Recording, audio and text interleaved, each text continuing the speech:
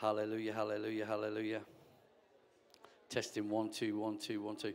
We'll keep an eye on it, but great, thank you.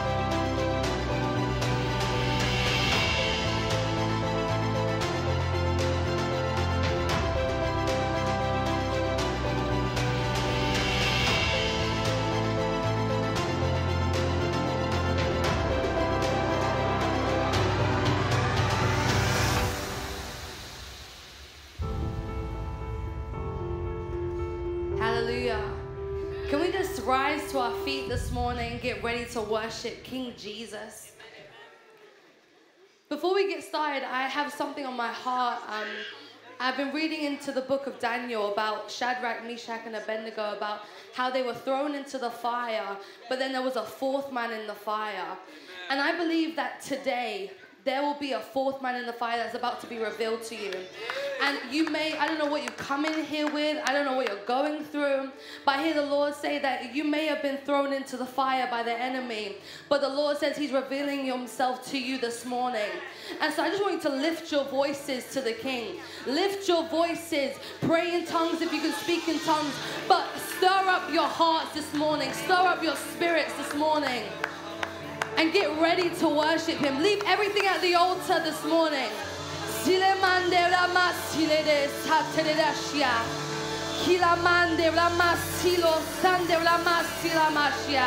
Lift your voices.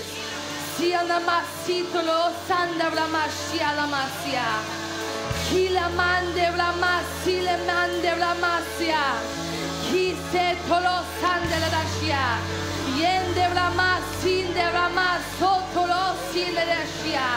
Yende brama sinde brama sete robo soto. Holy Spirit, you're welcome in this place this morning. Make our hearts ready for you.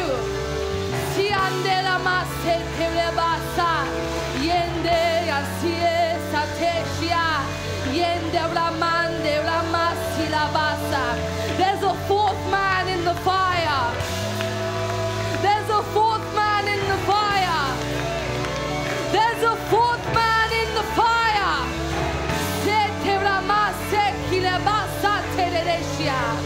Holy Spirit, reveal yourself to us this morning. Let our hearts prepare the way for you, God. Let us prepare the way for King Jesus this morning.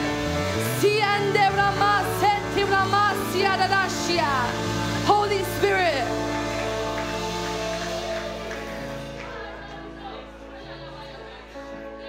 So Lord, I just pray right now that you reveal yourself to us. Holy Spirit, you're welcome. Holy Spirit, we honor you. We love you. We give you praise and adoration. But Lord, I ask you just to reveal yourself to us, Lord. Show us visions throughout this whole room. Lord, I pray in the name of Jesus that we will be ready to seek your face. So let's worship. Let's lift our hands. Let's lift our voices. Amen.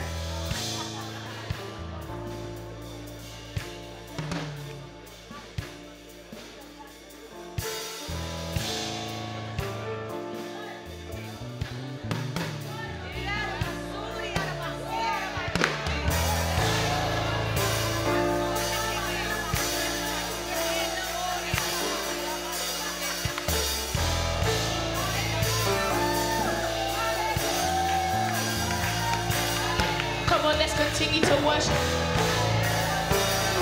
Come on, let's continue to lift up the name of Jesus. Lord, you are worthy. Lord, you are holy, and there is none like you. Hallelujah to your name, Jesus. You know, one thing I've learned over the years is that if you do what the scripture says, he will show up. And his word says, enter into his gates with thanksgiving and into his courts with praise. And one thing God does do is he responds to the sound of grateful people. He responds to the sound of people who say, thank you, Lord, for what you've done. Thank you, Lord, for who you are. So I wonder if we could just take a few seconds to begin to lift up the name of Jesus. And if you don't know what to say, just say, Father, I thank you. Father God, I'm grateful. Father God, I understand that had it not been for your grace and mercy, I would not be here. Many other reasons I could list, but even if I didn't have a reason, even if life hasn't been good for the past 5, 10, 15 years, you being you is enough for me to say thank you, Lord. You being God is enough for me to say thank you. You being Jesus is enough for me to say thank you. Giving me the gift of salvation is enough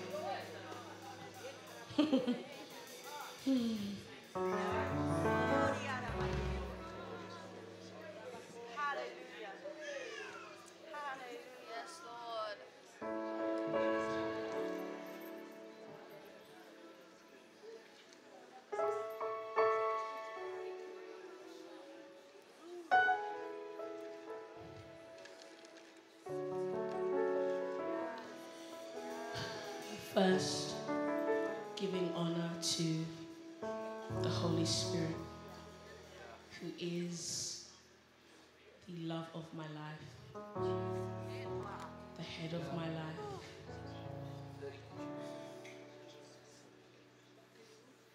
You know, there are some times in prayer when I begin to think about how deep the mercy of God spans. And I had a thought one day, and it's a thought that hasn't kind of left me since. So we know that we serve the true and living God, right?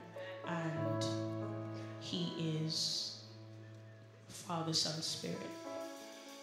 Father who birthed the world in creation. Son who was sacrificed. Spirit that is within us, that hovered over the waters, that gave life to all that we know. And to think that that God would condense himself in such a way that when he came inside of us, we didn't literally die because of the weight and the magnitude of who he is. He would compact himself in such a way that this body, this flesh would be able to house him, but kind enough that he wouldn't compact his power so that we could still go out into the world and preach and teach, perform miracles and execute signs and wonders. God is not to be memorialized or to be seen as a thing of the past or a God you believe in because your parents believed in him. Intimacy with him is possible. Relationship with him is real. Experiences with him can be tangible because he's alive. Our God is alive. People build shrines to honor their gods. They use beads and they repeat the same prayers. But here we are, able to speak to a God in real time, in real life. And he responds in the very same way, in real time, in real life. So I would encourage you all today to really take advantage of this moment. He was here before I stepped on this mic. He was here before Pastor John asked me to come. He was here before this church was built. He was here before kings and queens were coronated and emperors were put on their thrones and presidents were elected for countries. He's been here. He is here. And he will always be here. And I don't know about you guys, but that fills me with so much joy to know that the God of the universe would think so much of us. To be here with us today. We are loved.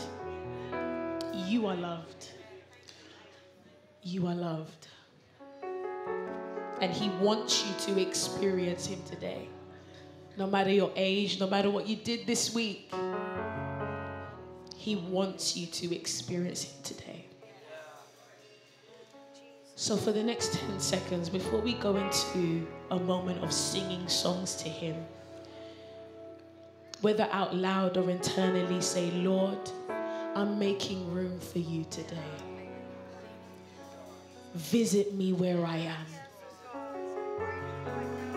Say it just one more time. Lord, I'm making room for you today. Visit me where I am. Visit me where I am. Meet me where I am. Beyond me wanting a big check or a new car or a bigger house, I want you, Jesus. I want you.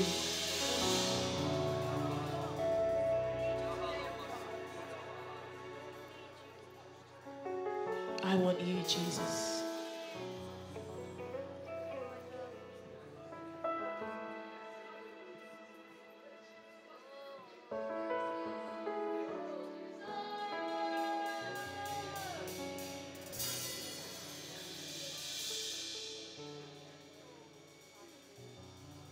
Hallelujah.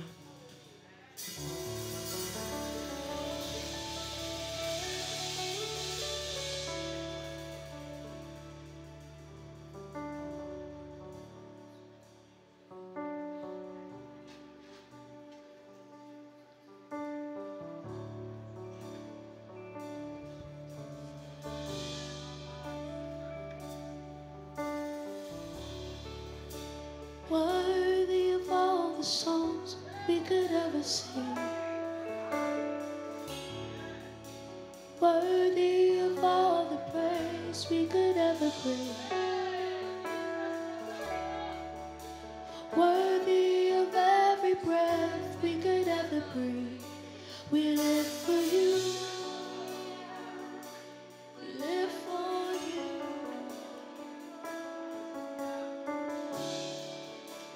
Jesus, the name above every other name.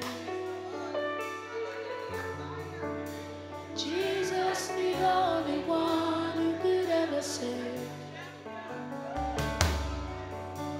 Worthy of every breath we could ever breathe. We live for you. We live for you. Let's go to the top again. Say worthy. Worthy of every song we could ever Sing along. Say worthy.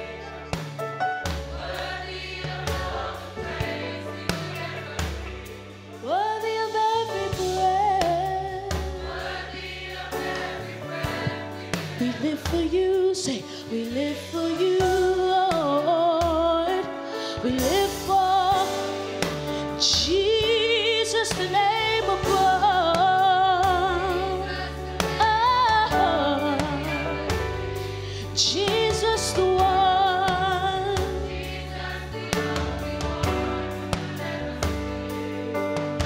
You are, you are, you are.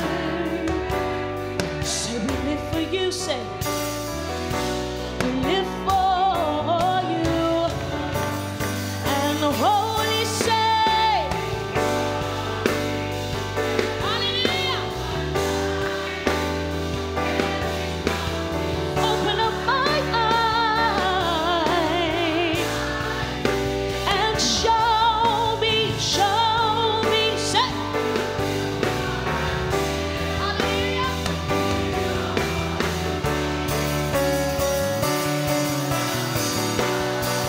Say, holy, holy, say.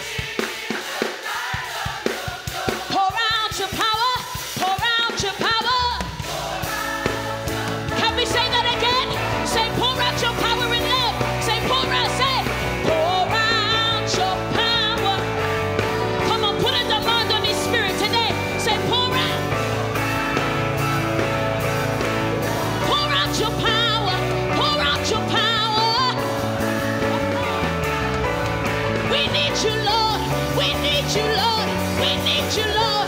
Send your power. Send your fire. Send your power. Send your fire. Say. One more time, say, pour out your power. Say. As we sing. As we.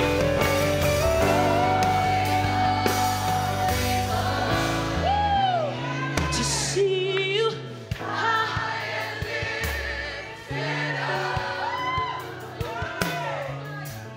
shining in the light of your glory. Pour out your power,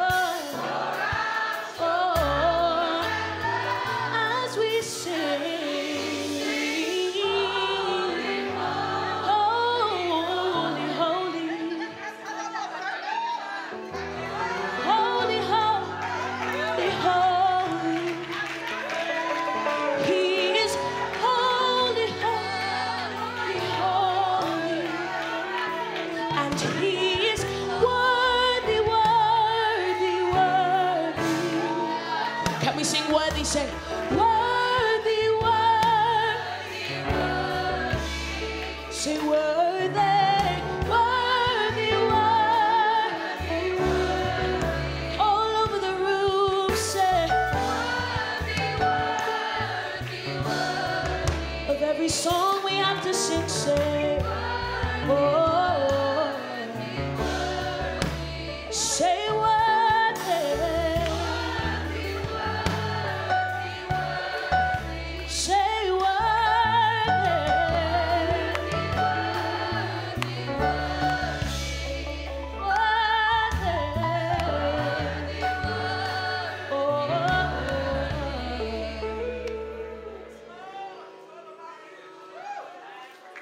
worthy is the Lamb.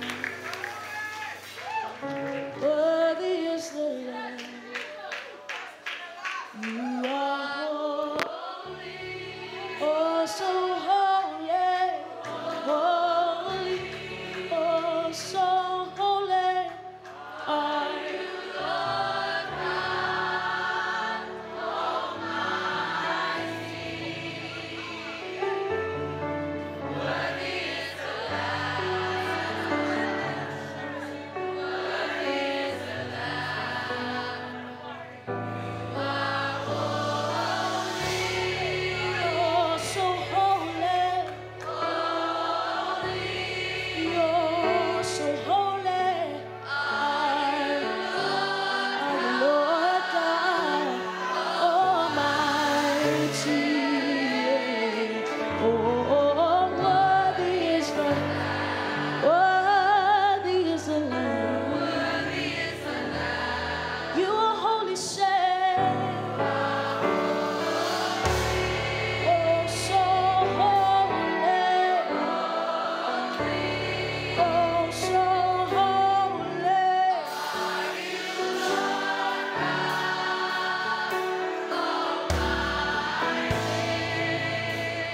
Worthy. Say worthy. You are. No music.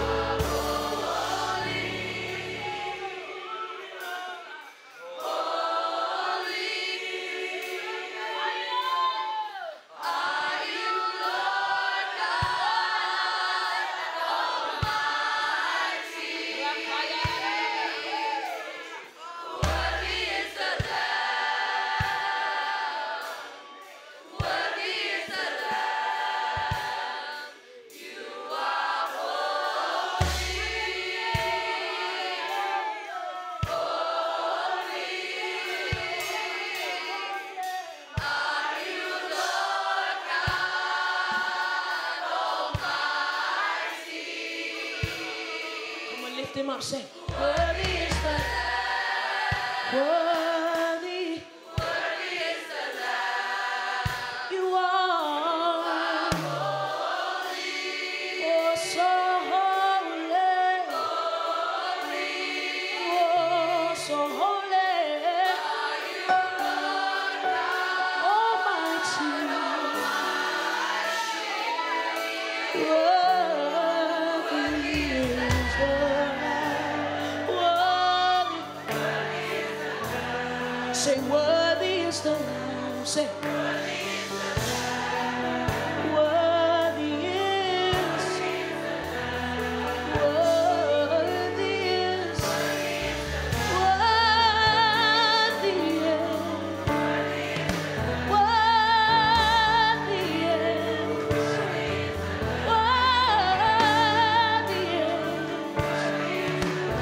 is. Say, holy is the Lamb. Say, holy.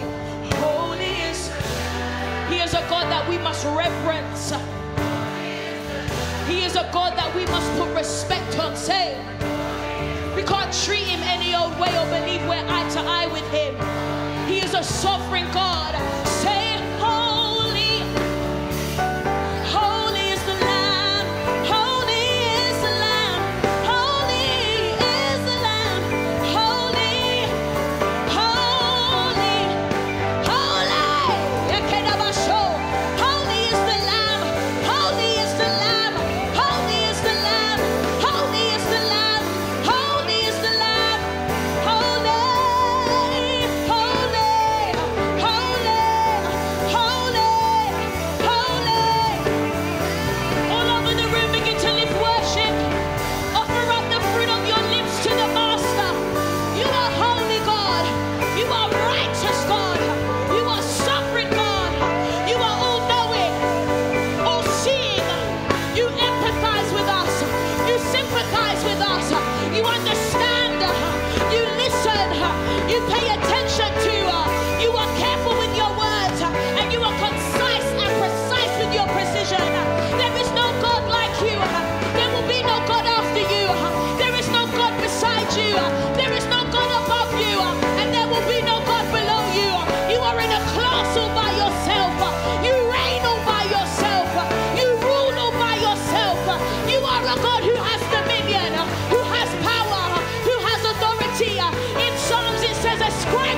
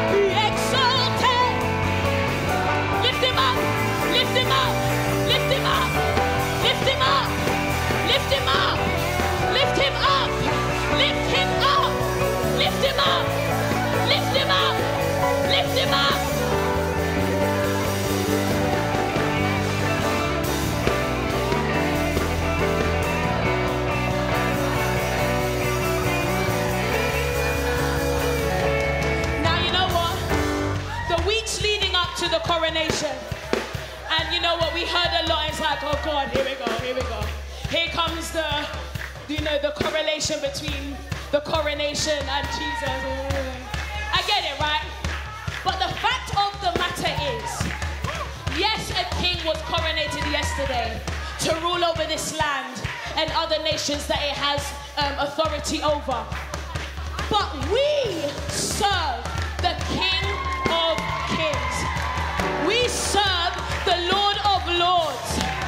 And so to everything that should believe that the king of this country is more powerful than the king of the universe, we're going to sing this song over Wimbledon, over our own lives, our own marriages, our education, everything. Because hear what? When you give God the room to be God, he has no other choice than to be God. He cannot abide in a vessel that is full of pride, where you believe you know what's best above him. How dare we believe in God and have plan B, C, D, E, F, and G? So we're putting the dominion back on his name today, and we're giving him the room to reign over our lives again. Be exalted.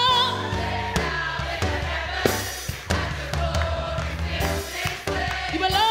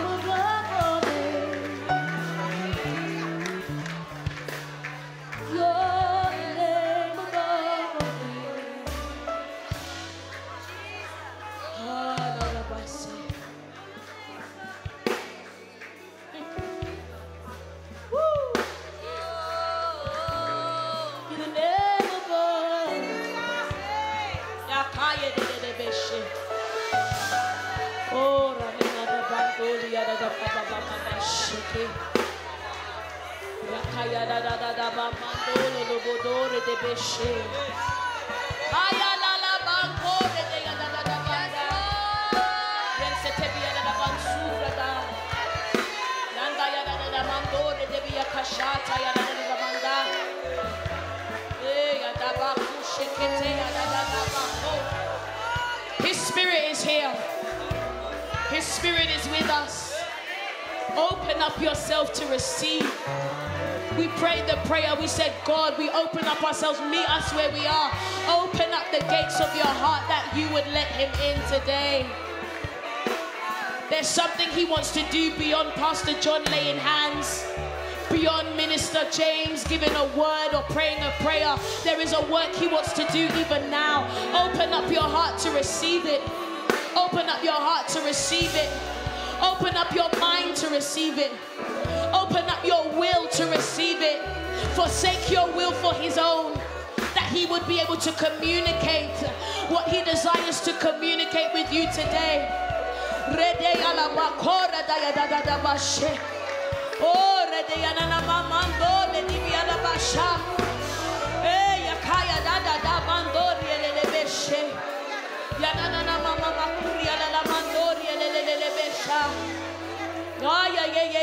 Yes, Jesus, yes, Jesus, yes, Jesus. We open up ourselves to you now. We open up ourselves to you now. We open up ourselves to you now. We open up ourselves to you now, oh God. We open up ourselves to you now, oh God. Hallelujah to your name. Hallelujah to your name. Hallelujah to your name, oh God. Do what you desire to do. Do what you desire to do, oh God. From the beginning of creation to the very end, Father God, you are worthy. You are worthy. You are worthy. Spring, summer, autumn, winter, no matter the season, trial, tribulation, wilderness or in the palace, wherever we are, wherever our feet shall tread, there we shall proclaim your name because you are worthy. You are worthy, God. You are worthy, God. You are worthy, God. You are worthy, God. You are worthy, Jesus. You are worthy, Jesus. You are worthy, Jesus. You are worthy, Jesus. You are worthy, Jesus.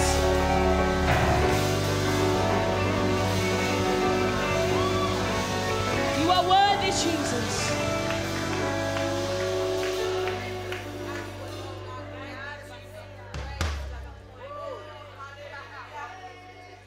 Is there anyone in here that right now is going through a season of loneliness, and that's because whether it's friends or family, you've almost been shut out or isolated because you've decided to live a life for Jesus Christ? Is there anyone in here? Or please come to the front, please. Do I have?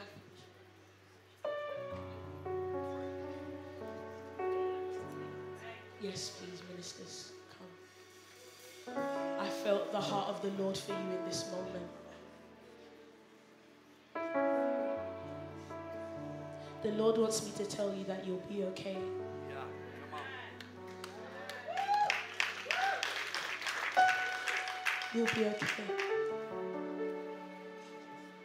You'll be okay. You will be okay.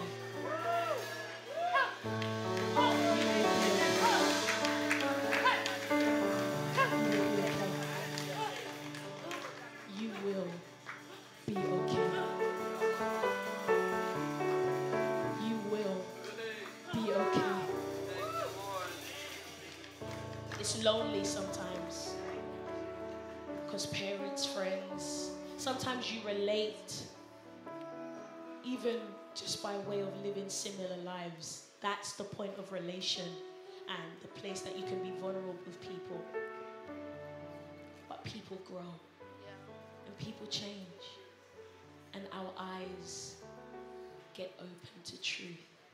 He removes scales from our eyes the closer we get to him. So, it's okay. Because you're going to be okay. Because you're not doing it alone. You're not doing it alone. And as sure as the ministers are standing around you, are you here as well for the same thing? Okay. As sure as the ministers are around you, Jesus is even closer. Because he's inside of you. He's living, moving, speaking, not from here to here, but from here to here. It's not something that we have to keep running towards because he's in us. So the moment we say, Jesus, he's inside saying, hey, I'm here. You're not alone. You're not alone. Do you guys go to this church? Turn around.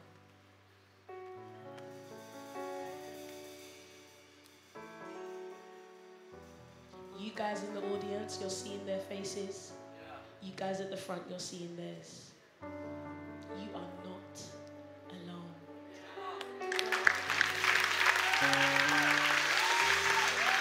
You're not alone. And so, the church I'm from, when people are at the altar, we stretch our hands. And the pastor says, now everyone just breathe a word of prayer. And I want you to pray for these ladies as if you are praying for your daughter, or your mother, or your sister, or your friend. Pray for them like you know them, like the back of your hand. Pray for them as you pray for yourself. You know how you were praying when you really wanted that job. You need to pray just as hard for their souls. Come on and pray. Come on and pray. Come on and pray, because the healer, the comforter, the one who accompanies us on our journey is here. There is not one hurdle, not one trial, not one victory or loss that we face on our own. And so pray over these women that they would be reminded henceforth that Jesus, the God of the universe, is by their side. He is not only by their side, but he went before them. He trails behind them, and he lives on the inside of them. Come on and pray as if it's your own soul in the balance. You are not alone. I hear the Lord saying you are not alone. You are not by yourself. And we curse and we silence the voice of loneliness right here, right now, in the mighty name of Jesus.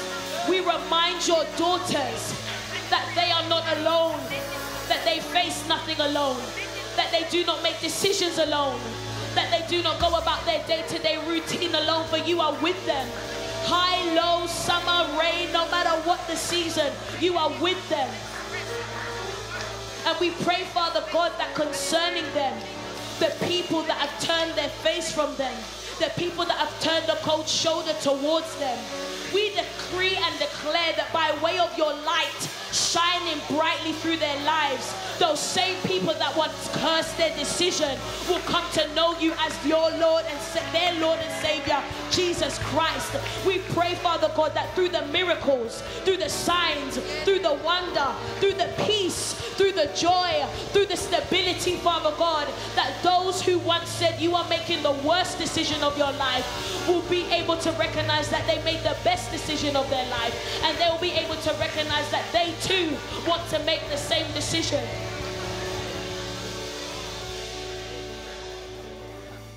Be reminded that when you are in Christ, it might just come with some persecution, even from the people you love. But the Bible tells us to take joy. Take joy. You know why? Because it's producing something in you that when they see you, they won't be able to look over. Those same people will be like, oh, so how's the church been going? You going this Sunday? Oh, I'm not working, so I'll just come with you. Do you want me to pick you up? Or can I jump in the car with you? I'll meet you there. Let's go get coffee before we go. Those same people. Trust me. Because when Jesus, not Allah, Buddha, Muhammad, Krishna, Guru, when Jesus does a work on the inside of us, it cannot be denied. we all prayed the prayer, Lord, I'm here. Meet me where I am. And because you decided to yield yourself, he met you where you were.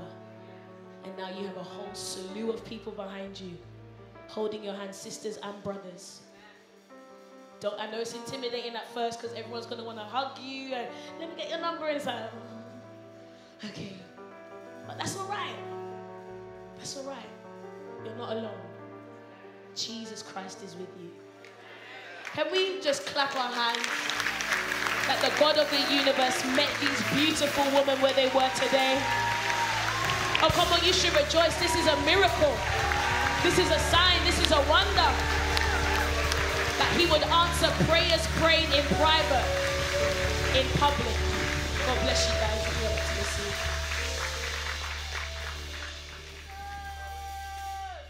Hallelujah. Can we give the Lord a big clap of praise? Come on. Awesome, awesome, awesome. Just give someone near you a hug. Welcome them to the house of the Lord. Give them a hug. Hallelujah. I actually want it a little bit louder in there and a little bit less in the two sides, if that's possible. Hallelujah. Thank you, Jesus. Glory to God. If you're alive this morning, give me a shout.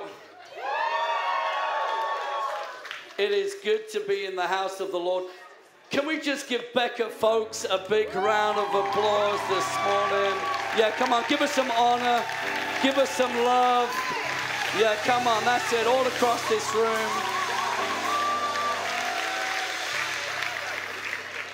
We honor you, woman of God. We love your passion, your zeal for the Lord. You know, I was praying for you before the service, and the Lord just showed me a new contract that the Lord was going to be bringing into your life. And I actually feel it's even right now in this season. I actually saw you putting pen to paper. And the Lord just releasing a fresh new sound from you in this season. And so will you just reach out a hand to Becca right now? I often say to people, you're never in this house by chance. It's like when the Lord wants to release something, he sends people over to us. And I go, you come to bless us, but the Lord says, I'm shifting seasons over your life right now. And I see you just ascending a ladder in this season.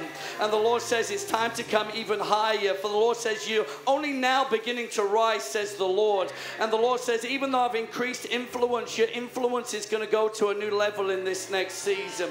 For the Lord says, put pen to paper, my hand is upon this. And so, Father, right now, in the name of Jesus, we thank you for Becca. We thank you for the prophetic edge that is upon her ministry. And we blow upon the prophetic gift this morning in Jesus' name. We thank you for songs of heaven. Father, we pray that you tap into the oil in this season. Mande shamando kimande he. Mante ke mende bobondo mande he. Father, we thank you that you're shifting things in the spirit right now in Jesus' name. Whoa, we thank you. Oil. Just prophesy oil. Just declare it over her right now in Jesus' name. Oil. Hey, fresh oil upon her worship. We thank you for it, Jesus. Mande ke ruababondo mande hey.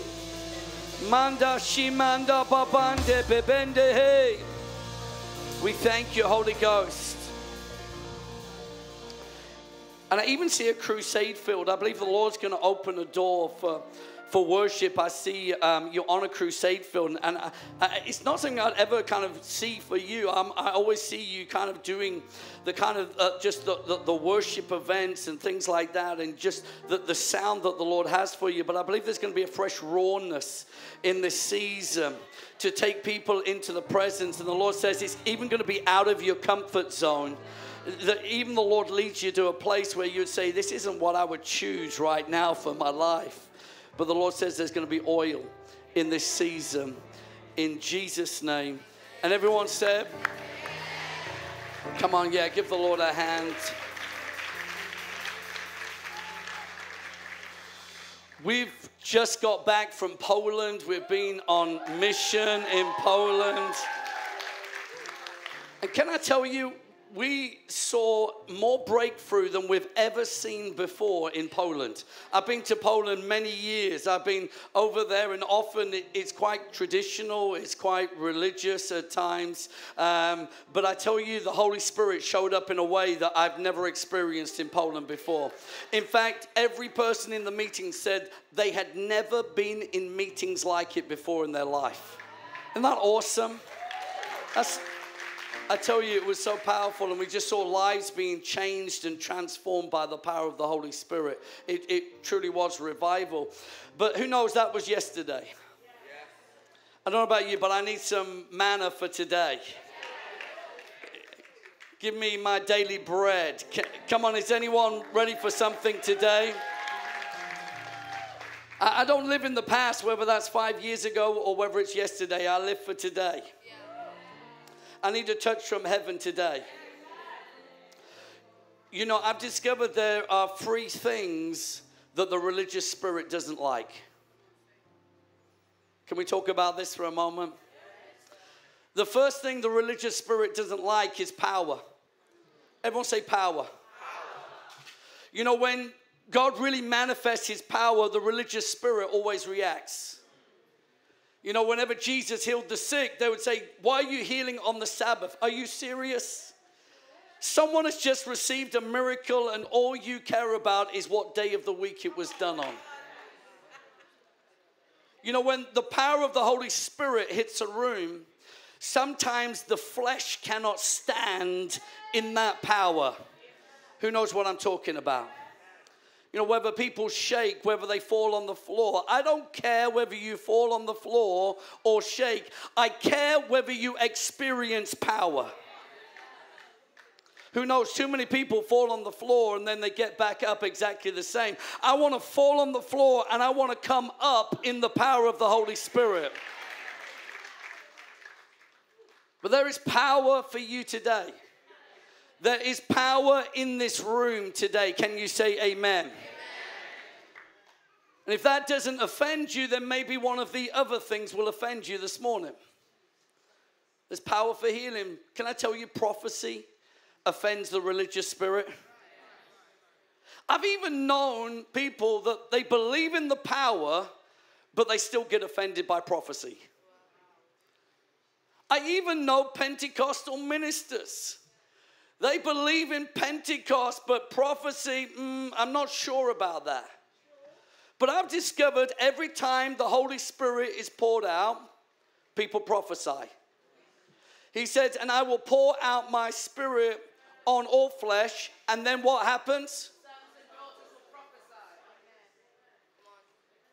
Every time the Spirit is poured out, people prophesied. Who knows? When the Spirit came upon a man called Saul, he began to prophesy.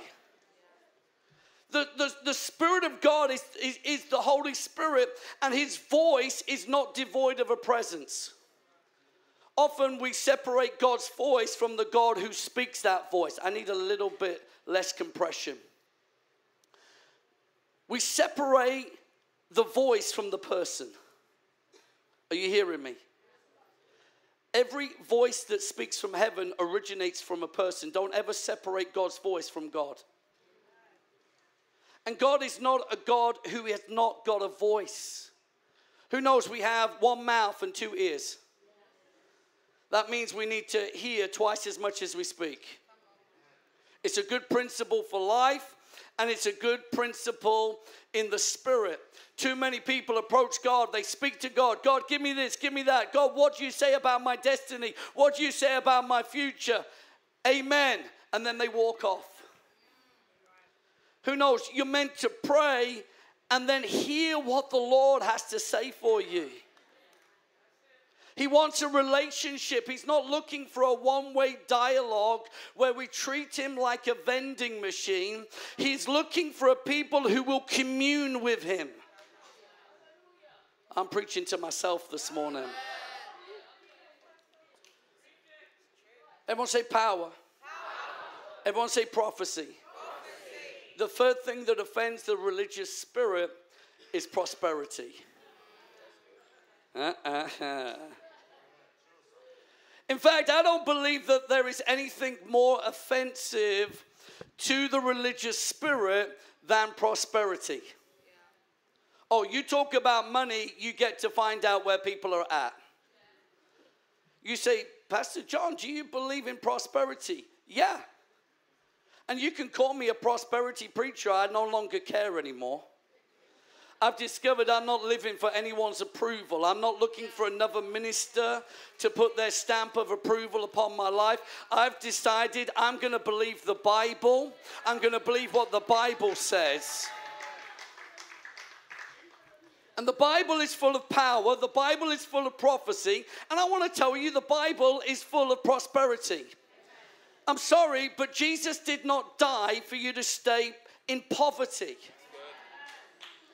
And I refuse to believe a lie that says, as a believer, you must be poor.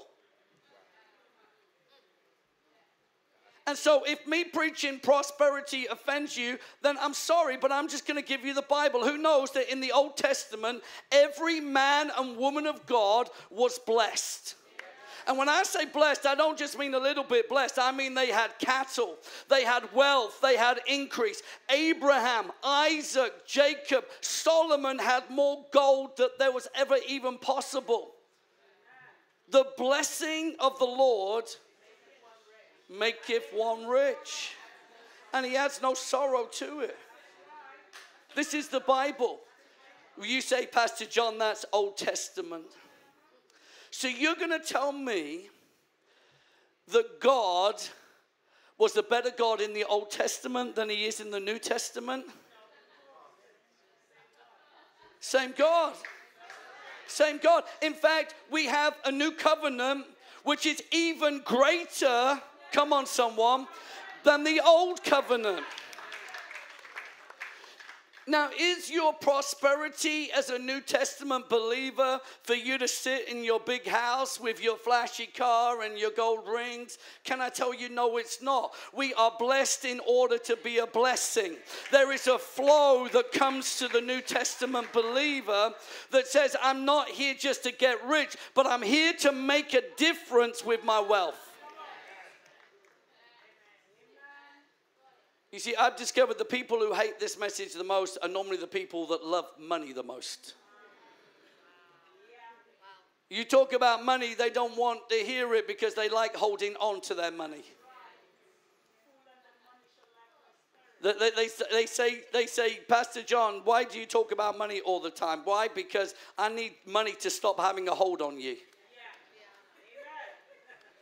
If you're a giver, if money no longer has a hold on you, if you say freely I receive, freely I give, if he asks me for every penny, I'll give it to him.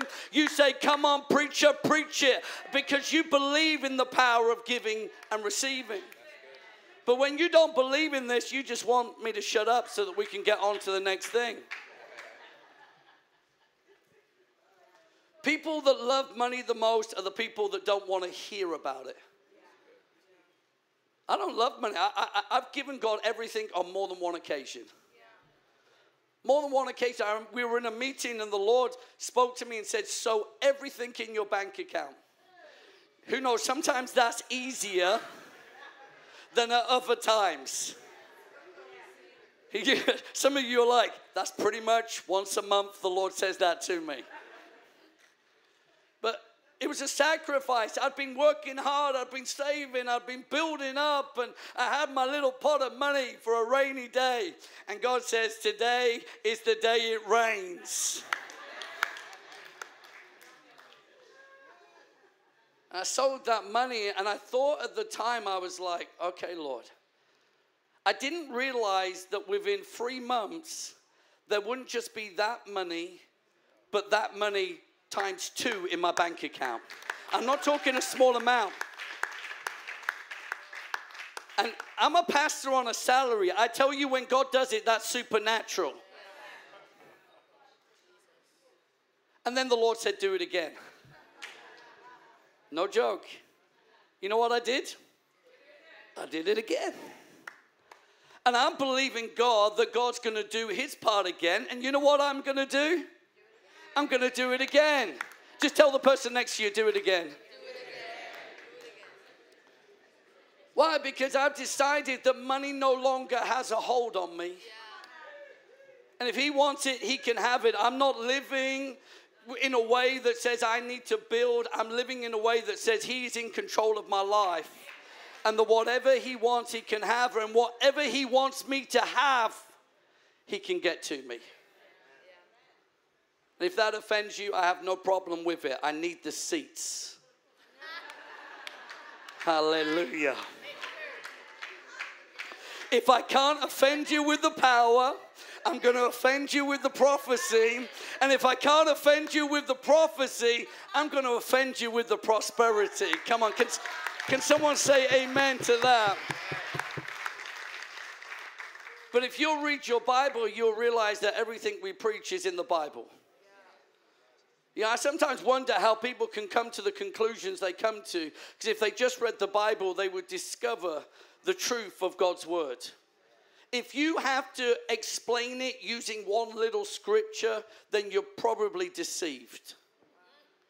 Because if you read the general picture of the Bible, you discover that the concepts we talk about are throughout the Bible. The Spirit is always poured out. People begin to prophesy. The blessing of the Lord turns lives around, not just financially, but spiritually, in your soul, healing, deliverance, freedom. He's a God that has come to set you free. Can you say amen to that this morning? If we can put the details on the screen, you can sow this morning using the bank details or the offering baskets as they come. But Father, we pray right now for the power of the Holy Spirit to be released upon this room. We pray right now that every person would hear your voice, even that your voice as to what they should give this morning. And Lord, I pray that you would bless this people abundantly, pressed down, shaken together, running over in Jesus' name, that it would be poured out into their lap. Father, that I pray that if they want lemons, they'd sow lemon seed. But as they want money, they would sow money. I just hear the Lord just saying, you know, we use that phrase, money doesn't grow on trees. Anyone heard that? Can I tell you it's a lie? Who knows? The world lies to you. Who knows? If you want lemons, what do you plant? Lemon seeds. If you want apples, what do you plant? If you want money, what do you plant? Money. You plant money to get money. You reap what you sow. So where does money go? Money grows on trees. So Father, we bless the seed of finance in this house this morning. In Jesus' name, amen, amen. You can pass the baskets around, do what you need to do. Details are on the screen. If you've done a bank transfer before, you know exactly what to do. I want to encourage you as well. Sow every month. Be a tither in this house. We believe in 10%. Everyone say 10. 10. Not 5, not 6, but 10%. Everyone count to 10. 1, 2, 3, 4, 5, 6, 7, 8, 9, 10. 10. Just tell your neighbor 10. 10. Oh, Jesus. If it's your first time here at Elam Wimbledon, give me a wave. Do we have any first-time guests here this morning? Just keep your hand raised up. Let's just welcome our first-time guests this morning. There is a card in front of your chair. You can see that, a Connect card. Fill it in, put your name, mobile number. We'll add you to a text service, and we'll tell you about all of our events coming up. We've also got our growth track, which is about to take place in 2 weeks' time, Saturday, May the 20th. You'll hear about our vision. You'll hear about our beliefs. We'll also discover your gifts and talents, and we will connect you in with a small group and a serving team. So that's here on Saturday, May the 20th. Come and get connected. If you want to get involved in the church, that's your next step. So if you've not done that course, that is your next step to get connected here at the church. We want to see you there. And we'll give you pizza. Hallelujah. Also, just to say, this Friday is Radiance. Where's my ladies in the house? We've got Joe Norton with us. Joe is an incredible woman of God over in Wembley. In fact, in a few months' time, James's wife, Becca, is here with us. I don't even know if you know that, but he's like, oh, that's nice. But Becca's here with us. And we've got our Warrior Women's Conference also coming up. Come on, give the Lord... Jenny Weaver is in the house. If you are a lady, I want to tell you now, do not miss this conference. It's going to be so powerful. And we've also got Occupy conference coming up also at the beginning of September. So there's lots going on. On top of that, our men have their quiz night. Where's my men? There's one man. Where's my men? Hey, that's more like it. Come on. And so, men, we're out. We're doing a quiz night, and then we're also going to have a bit of time with the Holy Spirit as well. Who knows, as men, we don't always have to do things that are not God-related. Our aim as men is to find our roar again. And so we're going to have a bit of time of fellowship together, and then we're going to invite the Holy Spirit just to come and minister to us as men and just enjoy that time together. And again, it includes pizza. Thank you, Jesus. So get along to that. Hallelujah. Glory, glory, glory, glory. Well, I want to introduce our speaker this morning. He's a friend of this house. He's been here many times. And I can say this, that in the past, actually, he's one of, I would say, a handful of ministers. In fact, I could probably only think of two other ministers that I actually choose to travel when I invite because I trust him. You know, sometimes I want to be here when a minister's here, not because of any other reason than I want to make sure that what they're saying is biblical. But I find that James Aladiran is an incredible man of God. He's a man of the word. He's a man of prayer. And for me, those are the most important things. I don't care how much of a influence they have upon the earth. I don't care how recognized they are by other ministers. I care whether they are recognized in heaven. And I know that this is a man that is known in heaven. He's known in hell. He's known upon the earth. And I value him. I honor the gift that's upon him. I don't believe he's just a man of prayer, but I believe he's a prophet for this age. And so will you give James Aladiran a big Elam Wimbledon welcome as he comes this morning.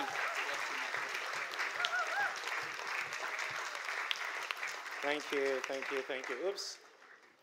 Thank you. You may be seated. I don't know if I can get my keyboard player. It's not my keyboard player, but the guy who was playing the keys. I hope he's not gone out, because I don't like these musicians that play and leave when it's time. Come back, wherever you are. Someone say, come back in.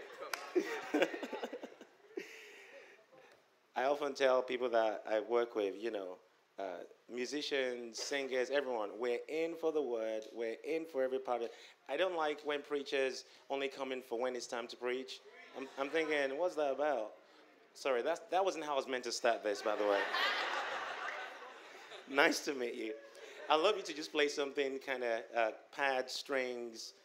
If you know House of Prayer, that kind of vibe, go for that. Thank you. Thank you so much for inviting me. It's great to be here. Last time I was here, I feel like the UK was going through a transition at that time. And I'm back here again, and it's going through another transition. And when I was sat there, I just got this scripture, because obviously you all know yesterday was a very important day for the UK.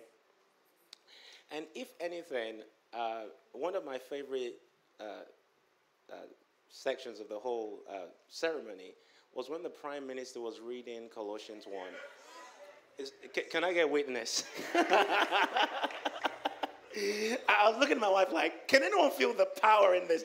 He's not a believer, but he's declaring. Well, he's not a believer yet. He's a spiritual man, though. He's a spiritual man.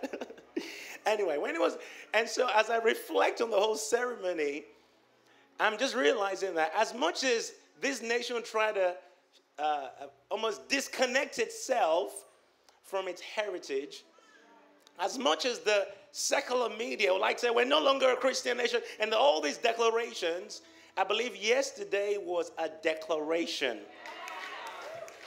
that in the DNA and in the roots of this nation are values that align with Jesus, the kingdom, the purpose of God, and it was announced across the media. They couldn't turn it off. They had to listen to scripture being declared. Listen, you cannot underestimate the power of that. I think I was watching Sky, and one of the commentators, he didn't even, he was saying, oh, the prime minister read, I can't remember the word he used, but he didn't use the Bible, he used something random. I was like, it's the Bible he read. Probably didn't even know it was the Bible, but it was so powerful. Now, this scripture, I believe it's prophetic, and it just gives me a bit of a, I guess, a template, an idea of what I feel the Lord is doing in this season. I want to release this before we go into the word. It's Job 14:7. It says, for there is hope for a tree if it's cut down, that it will sprout again. And its tender roots will not cease. Listen to this part. Though its roots may grow old in the earth, and its stump may die in the ground, yet at the scent of water, it will bud and bring forth branches like a plant. Yesterday was a scent of water. The Lord releasing his word across the nation. And so, you know what? I just feel stirred to pray right now. So, Father, we thank you for what you're doing. We know you've not forgotten the United Kingdom. And even as I just released this word from Job, Father, I thank you that your word has been released across the land, broadcast across the nations by people that don't even believe in you, that didn't even know what they were doing. Even some of the people read in the scriptures had no idea the power of what they were releasing. But Lord, we know your word will not return void. So as your word has been released, Father, over this nation, we say, let the roots that have grown old and maybe even dying because of all kinds of immoral decisions being made in government, Father, let the water of your word, the life, begin to come again over the United Kingdom. And Lord, we're believing for a great outpouring of your spirit. We're not going to let go. We're not going to give up. We're going to keep believing for that which you want to do. So move again, Father. Move again, Father. Again and again in government. Move again, Father. Again in the politics, in the media, in entertainment, in arts, Father. In schools, in universities. Lord, with sons and daughters, with the younger generation. Move again, Father. In the name of Jesus. Amen. Thank you, Holy Ghost. Father, as we go into your word, we thank you for revelation. We thank you for transformation. We don't just want to hear words. We want to hear from your heart, the burden for this moment. I want it to bring about a shift. In Jesus' name. Amen, amen. Thank you once again, John, for having me. It's interesting, the last couple of times I've been here, you've not been here. But it's good to have you finally. How many of you have never heard me speak before? This is your first time. You've never heard me speak before. Okay, a few of you. Okay. So you kind of know. For those of you, most of you already know a bit about me. I'm not going to go into details about me, but I'm married. I've got 3 kids. I've been married for, it's going to be 11 years in July. Praise God. And I lead a ministry called Prayer Storm, and it's been going since 2009. So it's about 13 years, 14 years now. And so it's been a while, and God has been good, and I'm not going to go into the history of what we do and why we do what we do, but our heart is to see a revolution across the United Kingdom. We believe God is not finished with the nation. The United Kingdom has a lot of bad things in its history, slavery, all kinds of weird things. But in the midst of all that, God has moved in this land. You know, and there are things that God wants to redeem. This nation has an apostolic mandate, an apostolic calling. And I believe God is going to raise this nation up. Some of you, I look across the crowd, you know, many of you are from different nations. Maybe your parents are from different nations. You didn't realize it, but, you know, you're not here by accident. You're not in the United Kingdom, in Wimbledon, in London, at this time by accident. God has orchestrated things to make it happen such that you would be in this place at this time. So there's a lot that you carry that this nation needs.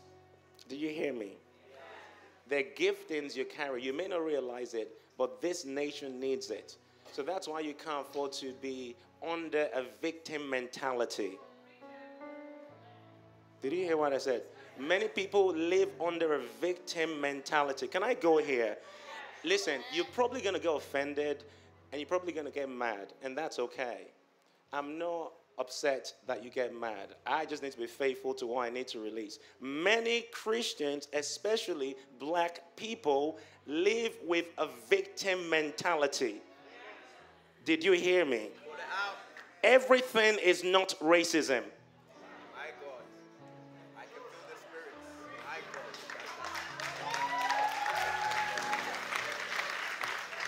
Everything is not race. I'm not saying racism doesn't exist, but some people live under that thing for so long that everything that happens around them, quick to label it racism.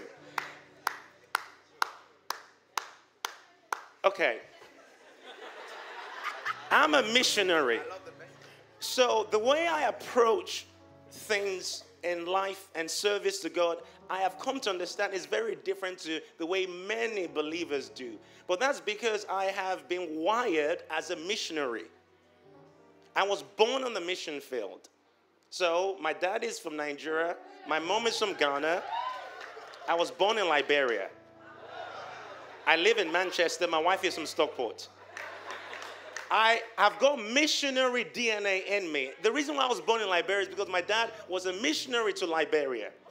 The reason why we moved to Manchester is because the Lord spoke to my parents about moving because my dad was pastoring a church. Things were going great. The church was growing. And God said, I've called you as a missionary, not to sit in a church as a pastor. So he had to move and leave all of that to start again from scratch without any support. I am a missionary at heart. So let us back up a bit. The United Kingdom has a lot of not so good things in its history, a lot of terrible things that this nation has done. And I'm not trying to say those things are okay. But we cannot shy away from the fact that God has still used this nation. My Bible is called King James. God still used this nation. And there is a perverted move even in the black I guess maybe even black in America and some parts of the world where it's like Christianity is a white man's religion. That is a lie from the pit of hell. Jesus was Middle Eastern. Jesus did not have blonde hair. Why am I going here today, Lord? So, this nation has done some bad things, but God actually has a calling and used this nation. Mary Slessor. Hey, you don't know Mary Slessor? Research her. She stopped the killing of twins in Nigeria. Many missionaries from these shores. Pa Elton. You all know Pa Elton? He is the father of the Pentecostal movement in Nigeria. And he's right from the United Kingdom. He moved. In fact, I believe his wife is still alive right now in the old age, dying, like speaking the language, eating the food, learning the culture. But because of their sacrifice, they fathered a revival movement. He fathered people like Benson Idahosa and some of these great people who have come out of Nigeria. It was a British man that went to Nigeria as a missionary. Now, those are more recent missionaries. There are other missionaries that went to Nigeria and parts of Africa before him. Some of them took their coffins with them. So now I want to focus on the side, the good that has come out of the United Kingdom. Some of the missionaries that left these shores took their coffins with them. Do you understand the significance of that? In other words, they left without even considering that they were coming back. So they took their coffins that they knew they were going to be buried in, and many of them died there. Some of your forefathers, black people, killed them. Do you realize that? But they were okay to die for the gospel. Now, don't get me wrong. The United Kingdom also did some terrible things. I'm talking about the things that God was in. Okay? Are you hearing me? Those missionaries left the United Kingdom ready to die. Some of you have migrated to the United Kingdom from West Africa and from other nations. They left here ready to die. You come here wanting to live.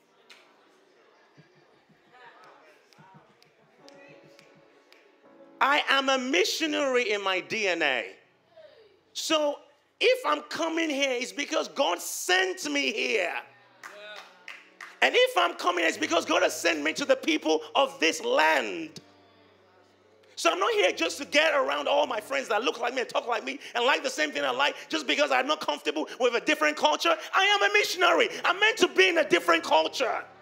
That's the whole idea, to influence that culture. And what you don't realize is as an African or people, Afro-Caribbean, all of us, there is something you carry in your spiritual DNA that the United Kingdom needs. The white church needs it. Can I be real this morning? The United Kingdom, the white church needs, it may not realize it needs it, but it actually needs it because God wants to revive his work in this land. And there is a demonic cultural Christianity that has been accepted as norm over the whole culture. A fish in water does not know it's wet. When you're under a culture for so long, sometimes you don't even realize what you're under. So many of you have come here and you're adopting a victim mentality. I'm not saying things are not being done and horrible against you. I'm not saying God is not a God of justice. I'm not demeaning all those things, but I want you to realize you are not a victim. Even though it may appear as though things are being done against you. Okay, let's reverse it. The missionaries who left the UK and went to Nigeria, and the ones that were killed there, how did they see themselves? They saw themselves as ones who were ready to die for the gospel. And so it didn't matter what the cost was, they were ready to give themselves for God. Look at the apostles. They gave themselves. It was all about preaching and giving themselves for the purpose of God. I believe we need to resurrect the message of martyrdom. People who are ready to die for what they believe in. Giving everything. So, I see a lot of people living under this victimhood, this victim mentality. And you don't realize it stunts your growth. It actually affects the impact that God has called you to have. Because you're looking through a lens of offense. You are a Christian before you are black.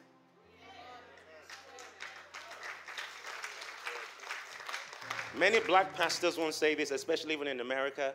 They put being black on top of everything else. You are a son, and you're a son of God, and that includes women as well, way before you are a Nigerian, before you're an English person, before you're Caribbean. Your kingdom culture has to trump everything else. So everything has to be filtered through the lens of the kingdom. What are heaven's values? Now, let me restate. I am not demeaning all the things that we know goes on in our culture. But too many people hide there. And many people hide under the banner of racism. And they're there, but really, they're not dealing with hurts from the past and wounds that have things that have been done to them. That racism and all these other negative things are kind of exposing. And it's like the situations around them is exposing wounds that have not been healed properly.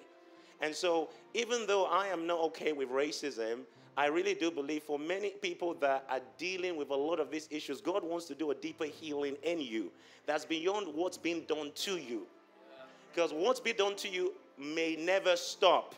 But when he has healed you inside, it doesn't matter what they do, you're not going to come under it. Am I making sense? Because the healing starts from the inside. And for some people, it's a generational thing. You don't even know you're under it. You don't even know you're dealing with rejection. It's generational. And so you have to be... It's interesting that sometimes you're the last person to know you've got bad breath. Isn't that true? Or BO, you're the last person to know you have it. Everyone else feels the impact apart from you. Well, that's the same with internal wounds and all these issues, emotional baggage. Sometimes you're the last one to know what's going on. And everyone else can see that you're reacting from rejection. You're reacting from pain. But you're just blind to it. You're not emotionally intelligent enough to realize, goodness me, every relationship I'm in, this happens. To say, okay, there must be something going on in me. Lord, what's going on? Get yourself before the Lord. And then you realize you have father wounds. You have trust issues. But you've not got to the place to confront it. So you're projecting onto everyone else. And that's not to say those people don't have problems too. But you're projecting all your issues on them without actually looking at what's going on in here. Whereas what God wants to do, He wants to heal you from the inside. And so when people do the things they are going to do, racism, and they're going to hurt you, they're going to say all these horrible things, you operate from a different place, not from the place of unhealed wounds. I don't even know why I said all this, because this has nothing to do with what I am planning or what I felt the Lord wanted me to speak on. But Father, I pray if there's anyone here that's dealing with rejection. There's a woman here, you're dealing with a spirit of rejection. I think a relationship just ended. And it's like it's a repetition you're seeing in your life where it goes so far and then it ends. And you think to yourself, well, what have I done wrong? And so you're dealing with this rejection and you're looking at life through this rejection. Father, right now I'm asking that you'll stretch your hand towards this lady and bring wholeness, healing in her heart. Lord, I come against that spirit of rejection, that mindset, that kind of perspective, the stronghold in the mind that's causing her to see life in a distorted perspective. Lord, would you release your healing over those areas of brokenness? You're the great surgeon, Holy Spirit.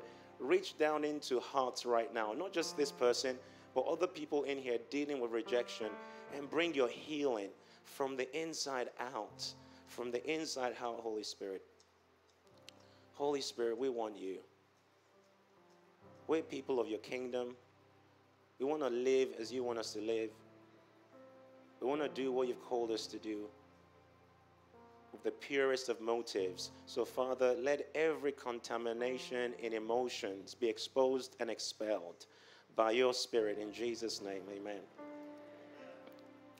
Amen. Well, we're going to be looking at Matthew 16. And this is a passage many of you would know, but this is what was impressed upon my heart as I prayed about what to speak this morning. Matthew 16, verse 13. Jesus came into the region of Caesarea Philippi, and he asked his disciples, saying, "Who do men say that I, the Son of Man, am?"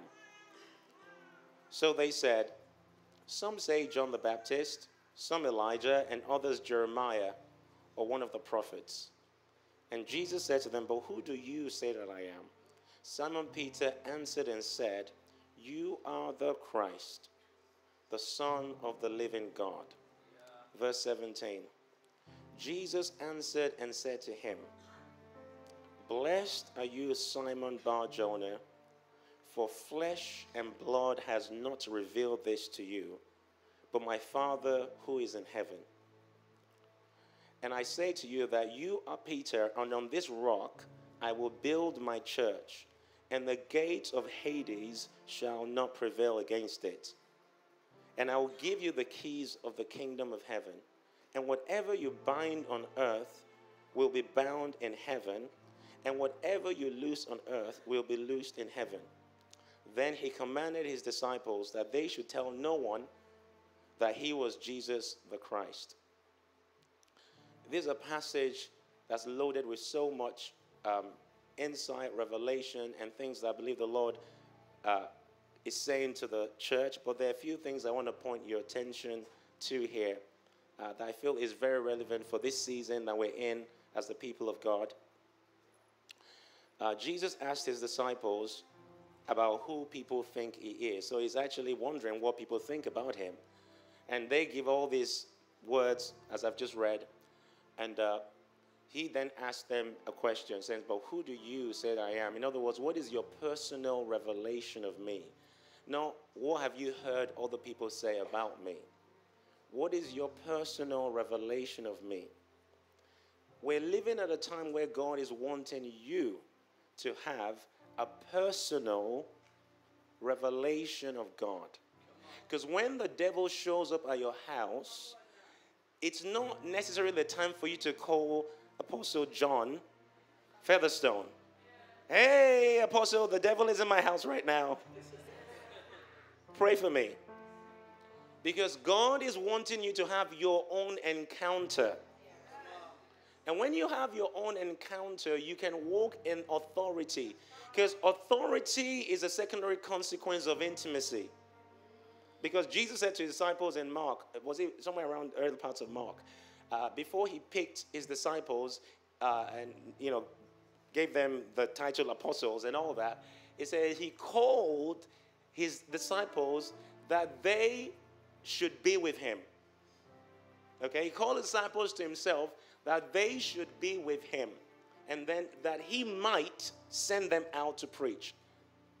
That is the King James. It says that, so he called his disciples that they should be with him, and then that he might send them out to preach.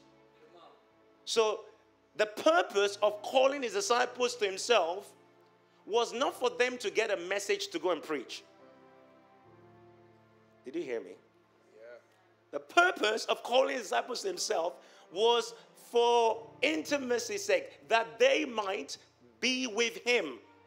That was the goal, that they might be with him. Yeah. And then he would decide if he wants to send them to preach. That's good. But these days it's the reverse. We want to come to Jesus to get a message to go and preach. We want to come to Jesus so that we're anointed and so that all our problems go away and all these other reasons. But we're not really coming to be with him. So he sent them out with authority, but that authority came as a result of intimacy. So the authority was a byproduct of their intimate walk with him. So Jesus asked the disciples here, who do you say? Because what you say comes from, what did he say? They out of the abundance of the heart, the mouth speaks. So he's probing not just their words, but their hearts. What is going on in your heart about me? What level of encounter do you have of me? Not just what have you heard other people say about me. And this is one of the amazing things about settings like this. You come to church, you can listen to messages all you want from morning to night. Messages will not change you. Wow. Now, when we do what we do right here, if we're prepared properly, what happens as we speak is not just information. Now, let me just back up. There's some places you go to where when the word is being preached, all that's being dispensed from the platform is information. Now, the information may be accurate, but do you realize you can be theologically right and spiritually wrong? You can preach a theologically accurate message from the wrong spirit. Didn't the slave girl say to Paul, these are the servants of the Most High? She was accurate. You couldn't fault her, in quote, theologically. But she was operating from another source. And so you can be in a place where you speak words from a platform and you're releasing information. Information reaches the head. And so you have many Christians with big heads and small hearts. Because all they've received from the platform is information. And so they can recite scriptures, but they haven't met the scripture. The fact that you can quote a scripture does not mean you know it. Because scriptures are gateways into realms of encounter. There's some things you don't know until you encounter. It's crazy that in the West, we celebrate knowledge and education so much. People can go to university and have a business degree. It doesn't mean they know anything about business until they start their own business. There's some things you don't know until you experience. And so thank God for information. I'm not demeaning information, but I'm saying it can't stop there. Information has to lead to revelation. And then revelation becomes impartation, which leads to transformation. Listen, when you receive information and you receive words like this, if we have prepared properly, it translates from information and we're actually releasing impartations as we speak. However, for that to lead to transformation, that impartation needs to go through incubation. Do you know what incubation is? Your secret place. You don't change by just hearing sermons. It's when it's been imparted by the Spirit, and then you go into incubation mode, and then that begins to grow in you, and then it begins to change you from the inside out. You can listen to all the best preachers you want. First off, not everyone that's preaching is preaching from the Spirit. Fire begets fire. If they haven't been baked in fire, they're just going to be releasing information and theology. That is good to an extent, but that will not transform people. See, that's why many people come to church for years and never change. They've listened to the best preachers, but they've not changed. You know why? There was no incubation. Lots of information. They didn't know how to take what they were receiving and go into the closet and begin to groan and begin to pray and begin to say, Lord, let that. Didn't he say, my little children whom I travail until Christ is formed. So there is a dimension of travail in prayer that causes formations in the Spirit. And when those formations take place, that is when change happens. That is when behavioral patterns change. That's when strongholds come down. You cannot outsource your battle. There are battles that God has prepared for you to fight. So you cannot say, oh, this lion and this bear is too difficult for me. I can't be bothered. And call the pastor to pray for you. No. God set up the lion. God allowed the lion and the bear to be there as part of your training. Because you're going to grow through that battle. Because there's a Goliath coming down the road. So some Christians are wanting quick fixes. Lay hands on me, man of God. And I'm not demeaning the anointing to break yokes and destroy yokes and all these things. That's going to still keep happening. But ultimately, God wants to raise up an army. And if He's going to raise up an army, that means we all need to be soldiers. We can't be an army if you're not a soldier. And if you're going to be a soldier, it means you need to understand how to use your weapons. It means you need to know the protocol of ascending the hill of the Lord. It means you need to know how to encounter God. It means you need to know how to encourage yourself in the Lord. When you're depressed, and by the way, I get depressed too. Preachers are not exempt from depression. Can I get an amen? There are times when demonic, and for me, when it happens, I know it's demonic. But because I understand how to use my weapons, it's just a matter of I know how to ascend the hill and get rid of it. I'm not saying I don't feel it, but I know how to deal with it. Do you know how to deal with your demonic depression? And just to put a disclaimer out there, I understand that demonic depression can be chemical imbalances and all that. That's not my experience. I'm talking about the demonic kind. There are a lot of things that go on that we don't fully understand, but I'm telling you, a lot of things that many of us experience have their source in demonic manipulations. And so you have to learn how to fight. But a lot of these things does not come by just hearing information. It's when you've taken it into your closet and it's now become a part of you. You've been praying through it. God is using it to form you on the inside. The Holy Spirit is breathing on that word. You know? And then that word begins to bring a shift in you. So Jesus is concerned about what you say about Him. And what you say is based on what's going on in your heart about Him. Your personal encounter with Him. So let's move on. Then He says to Peter, flesh and blood has not revealed this to you. Which actually backs up the point I'm just making. There's a dimension of revelation that can come from flesh and blood. What did He say? Flesh and blood did not reveal. So that means flesh and blood can also reveal.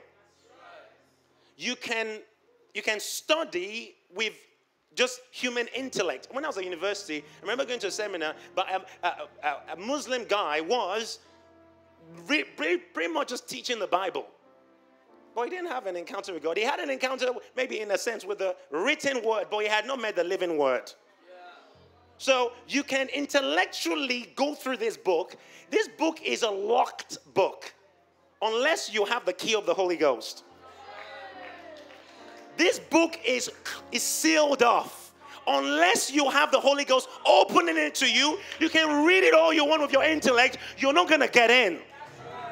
In fact, your level of revelation right now in Scripture is commensurate to your level of maturity and encounter with God. Because as you grow in God, you're going to go back to Scriptures you read 5 years ago, and you're going to go, oh my goodness, what was I thinking when I read it back then? Because right now, another realm has opened up. It is the book that's always opening new realms and new dimensions. And so you can intellectually understand this, and flesh and blood can show you things, but Jesus is saying, Peter, flesh and blood didn't show you this. What you received, Peter, came from my Father. You received it by revelation. You received it by a download from heaven. Now, we don't know the insight as to how Peter received this, but I doubt Peter heard an audible voice. How did Peter know? Well, we can only speculate. I guess he had impression on his heart. I guess he had a knowing.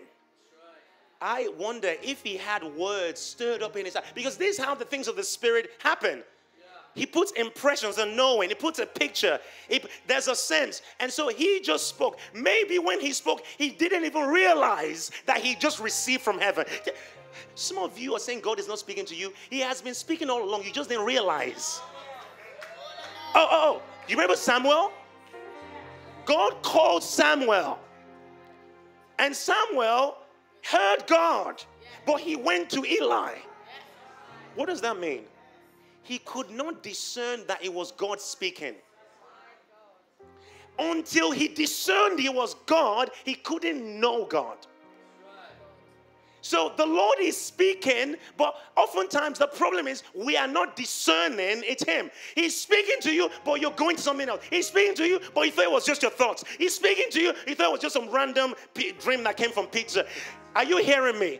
Because you are like Samuel in his early stages who did not yet know the Lord because the word of the Lord has not yet been revealed to him. Not that God had not been speaking to him. God was speaking to him, but the word of the Lord had not yet started to train him because he did not yet know how to discern the Lord. Maturity starts to take place when we start to discern the movements of God in our lives. You have to become a student of the move of God in your life. Each of us has a unique spiritual shape. John here, his shape in the spirit might be a javelin. Might be. My shape might be a battle axe. Her shape might be a bow and an arrow. Do you understand what I'm trying to say? So God is going to train me in a specific way commensurate with the shape he's giving me in the spirit. That's why you have unique anointings and manifestations and operations. You need to understand that this is not just for people on the platform. You have a unique shape in the spirit.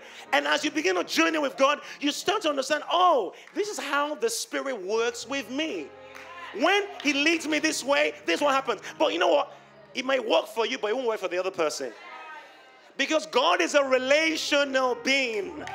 He doesn't deal, it's not like one size fits all. There's some basic principles that apply to all of us, but then as we grow in God, there are unique ways in which he starts to deal with us and work with us and train us up.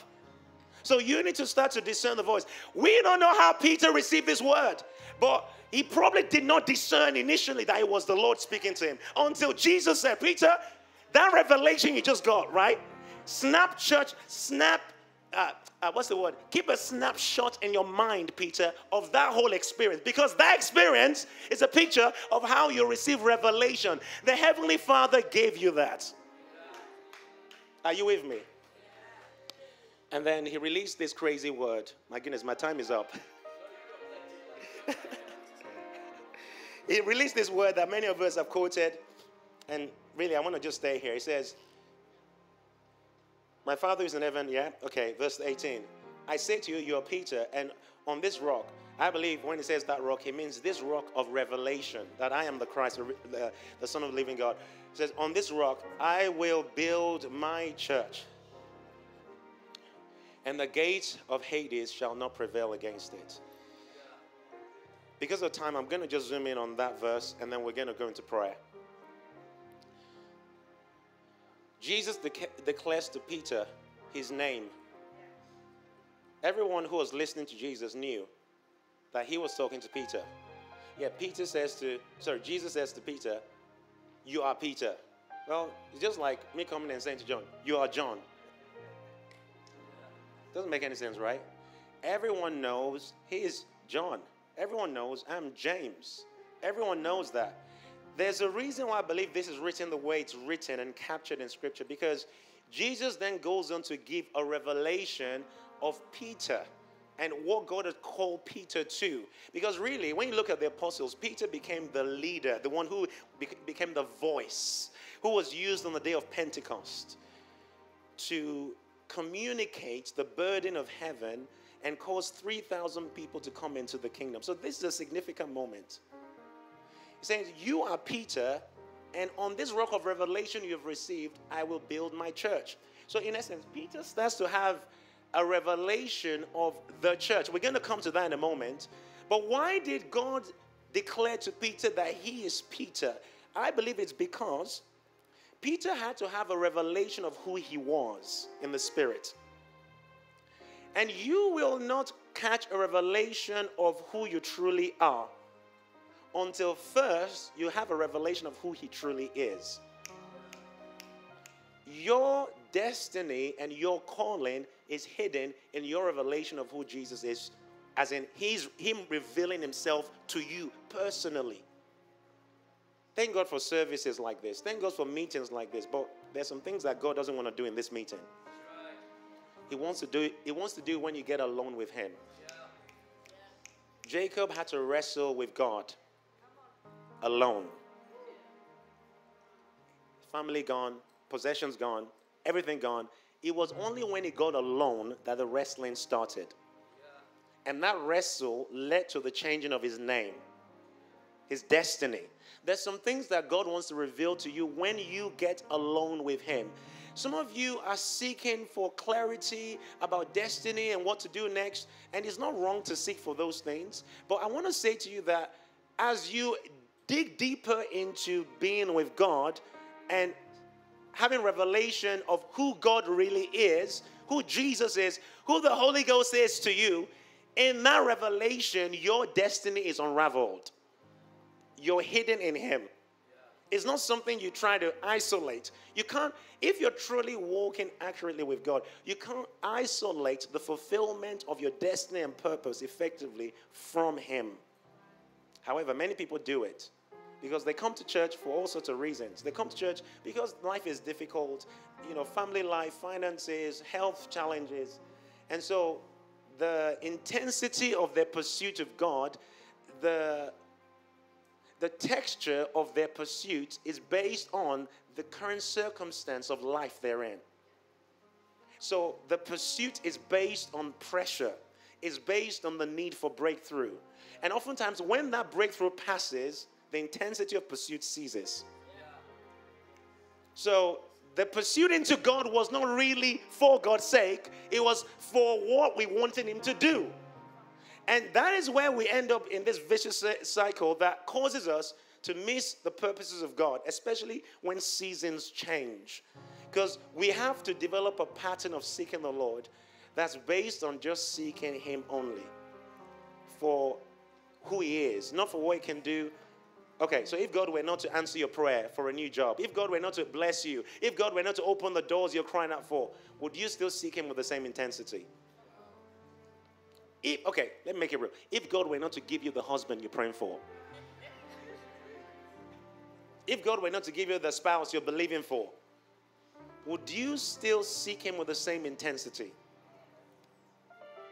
If you can develop your walk with God to get to the place where you're seeking him regardless, like I believe it was Peter in the apostles that says, where else can we go, Lord? You're the one that has the words of eternal life. When you get to that place where you're like, Lord, I have no other option, that is a healthy place to remain in.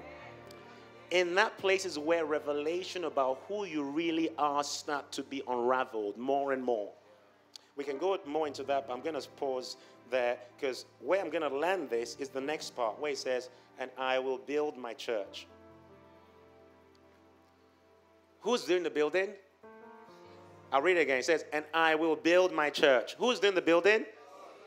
So this is the first time the word church is used in Scripture. And that word church here is the Greek word ecclesia. Ecclesia is not a congregation as we know it today. Ecclesia, they're like governing authorities over regions. So let me just explain the way I understand it. If Rome conquered, if Rome were to conquer a region, let's say Rome conquered Manchester, the culture of Manchester is already, as it is, different to the culture of Rome. So Rome sends a group of people known as the ecclesia, and their job is to go to Manchester and infiltrate the different spheres of society to cause Manchester to look like Rome. Are you with me? So that governing body that's sent from Rome to Manchester, they're called ecclesia. So the ecclesia are not just to meet together and have a nice worship service and have a nice time and be blessed. The ecclesia are called to advance the purposes of the kingdom of God. The ecclesia are called to change atmospheres where they go. The ecclesia are not thermostats, they're thermometers. The ecclesia are not thermometers, they're thermostats. Thermometers conform to the temperature, thermostats change the temperature. The ecclesia are called to influence spaces with the life of God, with the fire of God, with the presence of God. The ecclesia have a revelation of who they are. I want to say to you, the church, in my view at the moment, has not quite risen to that ecclesia mandate. Because today the church has become a nursery where babies are being fed and not a barracks where warriors are being bred.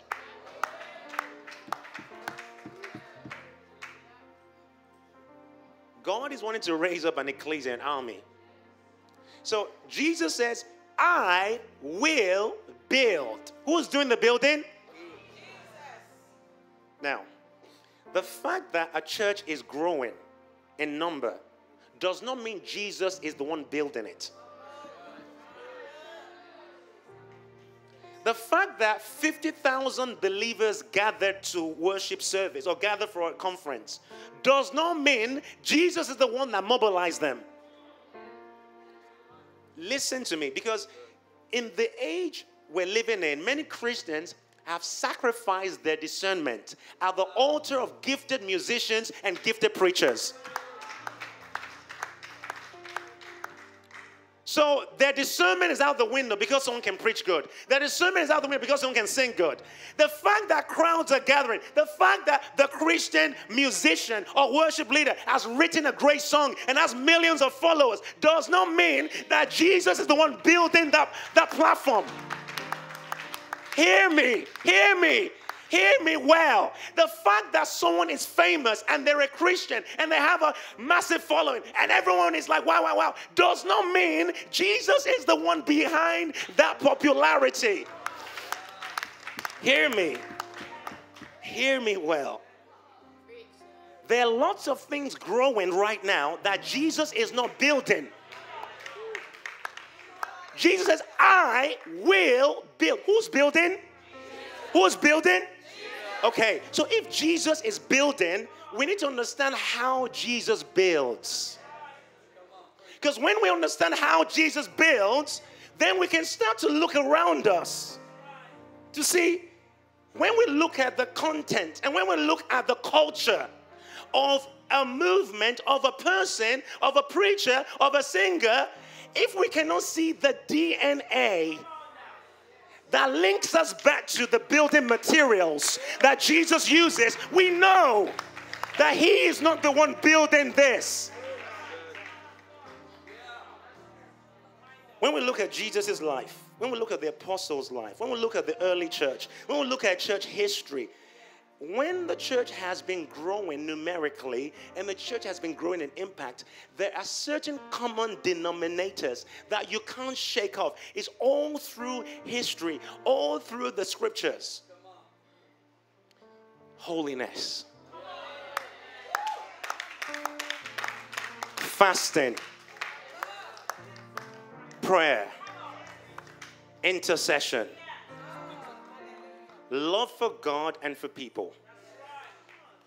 When you look through history, you see the DNA. So if your movement and your church or your business, because let's include marketplace people too, if your business, your movement, your church, and everything you're doing for God as a Christian, if it's growing, okay, and we examine the culture and the content and we don't see these things, something else is responsible for that growth and not the Holy Ghost. Great oratory, great there are people that can speak good. They can talk, they can preach you into a frenzy, but they are walking in darkness at the same time. There are people that can sing you into whatever, and you're like, why, what a gift. But when you probe deeper, you realize their lifestyle does not align with anything we've said here. And you see, we live in an Instagram generation, TikTok generation, where we're so driven by what we see on social media. And some people can make themselves look so good online. But when you meet them in person, there is no content. It's all a show. And I'm telling you, Jesus says, I will build. He's taking personal responsibility for the building. And then he says, I will build my church, the ecclesia. But then later he gets angry and picks up a whip and starts whipping people in the temple. Because they're doing things of merchandise that they shouldn't be doing. And then he says this, my house. See, connect that to the ecclesia. He says, my house. He didn't say my house because a house of prophecy. Now, I'm not saying prophecy is wrong. He didn't say my house will be called a house of worship. I'm not saying worship is wrong. He didn't say my house will be called a house of healing. He didn't say my house will be called a house of dancing. He didn't say my house will be called a house of celebration. He said my house. So he's taking personal responsibility. The house he's building is going to be called a house of prayer. Now, there are different types of prayer. There's some Christians who are gathering in mass, and when you examine the content of their prayer, it's selfish. All they want in their prayer meetings is for their enemies to fall down and die. And when they say enemies, sometimes they're not referring to demonic powers. They're thinking about people. So all they're praying about is their haters. They're praying, but they're not praying with the DNA of the house. Prayer meetings are happening everywhere, but we're not really causing an impact in the spirit realm because we're not allowing Jesus to build us with his DNA. He qualifies it. He says, my house will be a house of prayer for all nations. So what identifies the house he's building is intercessory prayer for his agenda, and he captures in the Lord's Prayer. It says we should pray, my kingdom come, my will be done, and what's that? Your kingdom come, your will be done on earth as it is in heaven. He's wanting his kingdom to come. You see, when his kingdom comes, there's warfare because he's going to dismantle whatever is already there. So that's warfare already. His purpose is being done, dismantles the agenda of humans and demons. So, my house will be called a house of prayer for all nations. And what I'm trying to say to you is, you can start out good and end up wrong. You can start in the spirit and end in the flesh. Many people, when they start out, they're desperate for God. But then as God starts to use you, you get carried away by your own giftings. And so you stray away from the ancient paths. And now what's sponsoring the growth of your ministry is your reputation and your gifting, but not your consecration. And people are applauding you, but heaven is grieved. Because the only way you're going to stay accurate in God is not based on your Bible knowledge. We can all get deceived so easily. The only way you're going to stay accurate is to keep your pursuit of God pure. Disconnected from platforms, opportunities, money, breakthroughs or no breakthroughs. To keep that pursuit pure is actually your safety to stay accurate with God. You can't rely on your giftings. Jesus is wanting to build his house of prayer. Can you play House of Prayer? Do you know House of Prayer? Make me a house of prayer. Just go to the 6. Just stay on the 6. Yeah, just stay there. And can I have the musicians come up? I want us to go into this place where we're asking the Lord to shake off from us the distorted perspective that we have embraced. Some of you in this room are pursuing something. It's like you're pursuing a mirage. I don't know if that makes any sense. You think serving God, you think being used by God is something, but that's not actually what it is. He's actually wanting you to realize that at the core is what I am saying right here. He's calling you to be with him, because that's where he builds men. That's where he builds women, with him. So there's something greater behind closed doors than on a platform. He wants to build his church in the United Kingdom. In fact, he is doing that. It's just sometimes the way he's building is not the way we want him to build.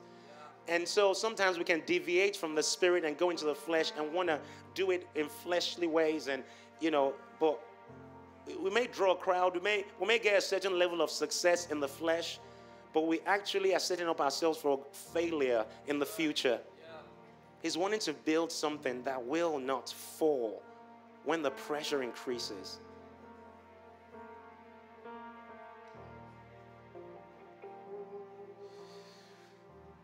These are scary days we're living in.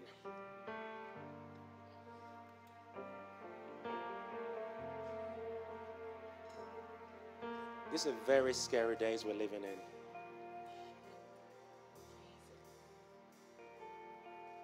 How many of you truly want a move of God? My hand is up too. Because you want a move of God, you can't have that move.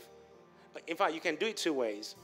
You can try to go the shortcut, which ends up in a destruction further down the line.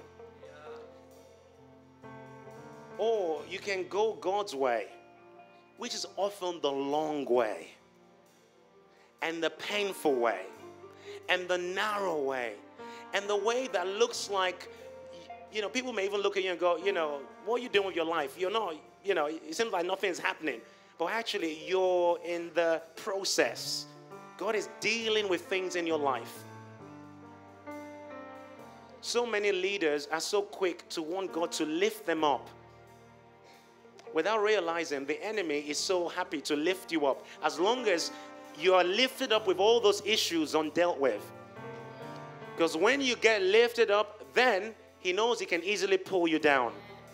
Because he's got the remote control to switch your channel anytime. Because your emotions have not been dealt with. Because Jesus did not build you. You went the quick way.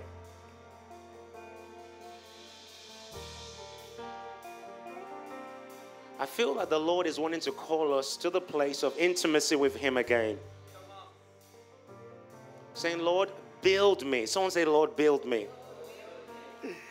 Lord, shake everything that can be shaken. Shake everything that needs to be shaken. Build me to be your house of prayer. Do you want to stand with me right now? Hi,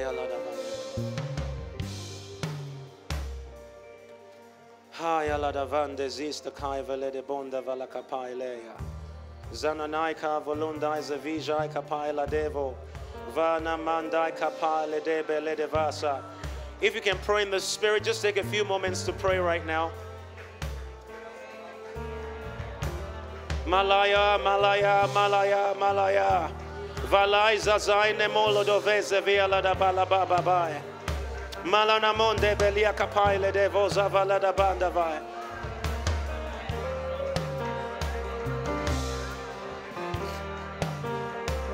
Hayabanda vesto kobailene veke pailea. Balada bande bele de vostro balada bande vele de ba. Rava vaize vele de banda kataile de vondai. Alazavaina vazakataile de bola da bande vele de bandai. Malahe, malahe, malahe, malahe anamoa. Zebalotai leva lazavalada banda bayo. Abalada bonda ba lezeveke taila da bola da banda balada baya. Balatai lezevele de balaboa.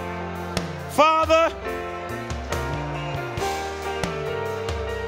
we want to turn away from man-made buildings. We turn away from man-made structures. Unless the Lord builds a house, they that build it labor in vain. Unless the Lord builds a house, they that build labor in vain. So Father, build this house of prayer. Build this house of prayer. Build this house of prayer. Hasataile banamunda balakadama. Eba baile de banda baile ze baladavo. Baba bai na ya sando lakataine. Vazayo nakataine. Ya vaizo na nakataine. Eba baile, eba baile. Eba baile, eba baile. Eba baile, eba baile. Abasata leke baido. Ramamandai bezakaina. Abasata lodaya. Abasata lodaya. Amandanganda bezayo. Alezayo. Alezayo. Alezayo. Alezayo. Alezayo. Abakatakaya. Atanayo. Atanayo. Atanayo. Atanayo. A shaking. A shaking. A shaking. Abasatai lekabo. Ebele de bayo. Abanda daya. Build us. Build us. Build us. Build us. Build us. Build us. Malabayo. Malabayo. Malabayo. Malabayo. Malabayo. Hey, hey, hey, hey. Malabayo. Satataile kamba levayo. Vasataila dabaya. Esavala dabanda kayo. Eveza venda kataloa. Rebe bandengan son valea. Bandendando vaya. Vasataile de banda. Banda bande vele de banda. Ebabola zaketo. Veza baila namandai. Vasa kaida da lolaya. Fire! Hey! Balada bandai, belada bandai. Hasana manahasea. Oh! Fire. Reignite altars that have gone dead in this room, Lord. We rebuild the broken altars this morning. We rebuild the broken altars of prayer. We rededicate ourselves to you, Jesus. We want you to build us with your DNA. And your DNA is prayer. Build us, Jesus. Valaine asotayo. Makayo, makayo, makayo. Build us, Jesus. We don't want to get distracted by gifted preachers and gifted musicians. We don't want to get distracted by our own giftings. Build us, Jesus, with your DNA. Let the ecclesia arise. From intimacy to authority, let the ecclesia arise. Hamalande vestre vasta tailebo. Halana vande vele deba. Kamala da vosto vele de vande. Jevele.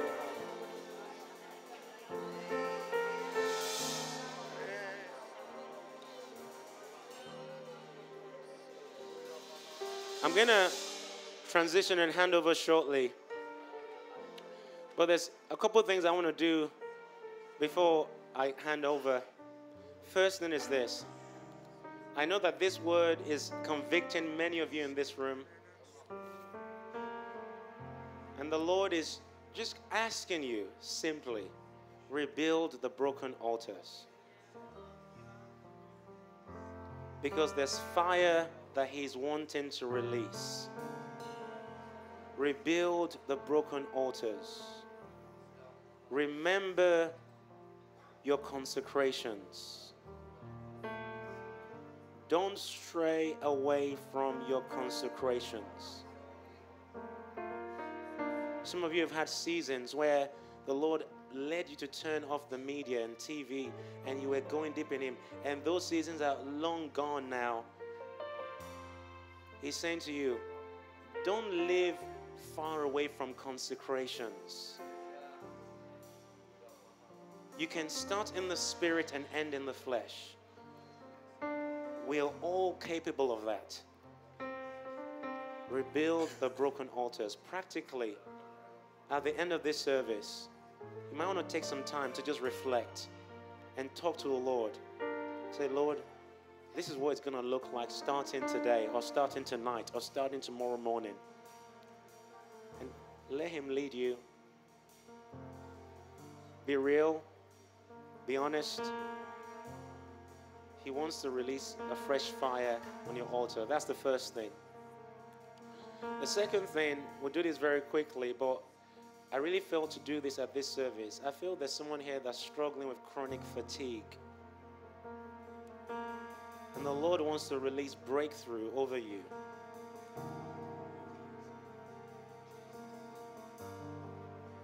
If that's you, just come forward. Chronic fatigue.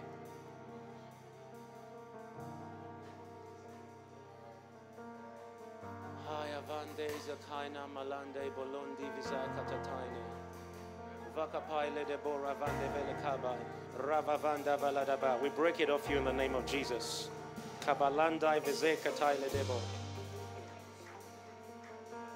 Whatever the source of this is, Father, right now in Jesus' name, we curse it to the root. Come on,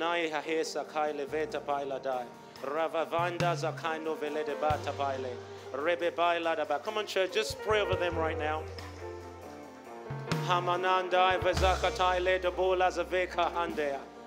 We break the yoke of chronic fatigue in the name of Jesus. Spirit of infirmity, we take authority over you right now.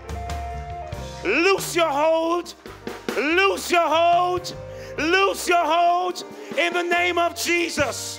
In the name of Jesus. In the name of Jesus. In the name of Jesus. In the name of Jesus. In the name of Jesus. In the name of Jesus. Loose your hold. Loose your hold. Come on, church. Lift your voice and pray for them right now. Oh! We release the fire that brings order over your chemicals in your body, chemical balance, everything that's out of order. We speak order right now in the name of Jesus. Order in the name of Jesus.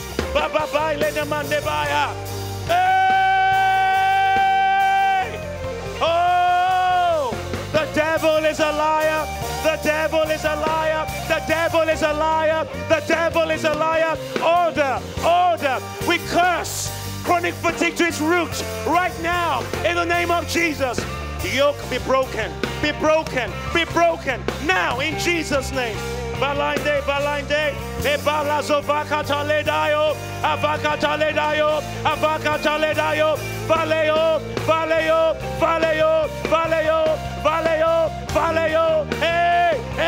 Hey, baba, ebasanayo, bezavante valo, abanda de basatataine, valayo. Hey, Jesus. Vela namba lede bondai bezakaine. Vele dambo rababandai. Baba vaise, malanamai. Listen, just bring it down. Honestly, I had no idea there were so many people. I actually thought it was just one person. I had a woman in my head when I had that word. However, I know sometimes these words are kind of relevant for many people. I had no idea how massive this is in terms of lots of response. So before we wrap up, I want us to stretch our hands towards these people and we're going to pray again. Because I feel there is an element of this that is an attack of the enemy. There's an element of this that's paralyzing your physical strength. And so, in fact, there's even someone here that this whole situation it's kind of become a restriction for you in serving God. Like the things you want to do for God, you feel paralyzed. That's because it's an assignment of the enemy. So come on, church. You know, this is a house of prayer, right? I want to hear your prayer. Just this next few moments, we're going to transition the service. So, Father, right now, as we lift our voices in prayer, every assignment of the enemy over any individual that's responded out here, every attack that's launched in witchcraft, every spell that has been released, every decree spoken from any coven, from any realm, in the sea, in the skies, in the forest, wherever it has been released as a decree against these people, that has become a limitation in their bodies. Right now, Father, I arise with divine authority in the name of Jesus, and I superimpose the superior covenant of the blood of Jesus against every negative decree of darkness. We plead the blood of Jesus, and we release the blood to the root of this issue now. We say the blood, the blood, the blood, the blood, the blood, the blood. We reverse the spell. We break the decree. We reverse the covenants and break the covenants of darkness. We say chronic fatigue, spirit of infirmity, go, go, go, go, go now in the name of Jesus. Valaye, valaye, valaye, valaye. Baba baile, baba baile, baba baile. Ha. Just lift your hands with me. Jesus, we thank you. The yoke of darkness be broken.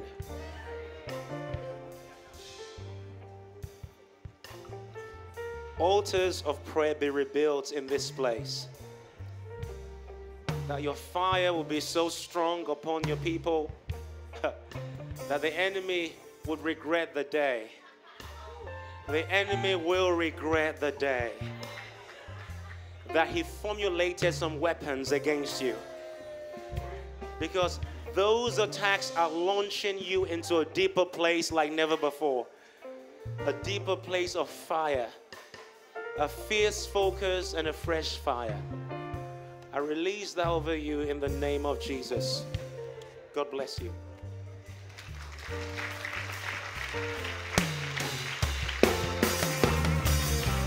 Jesus. Jesus. Jesus, just stay here for a moment. James is back with us tonight for our rig service at 6:30. Can we just honor James for a moment? We thank God for your life.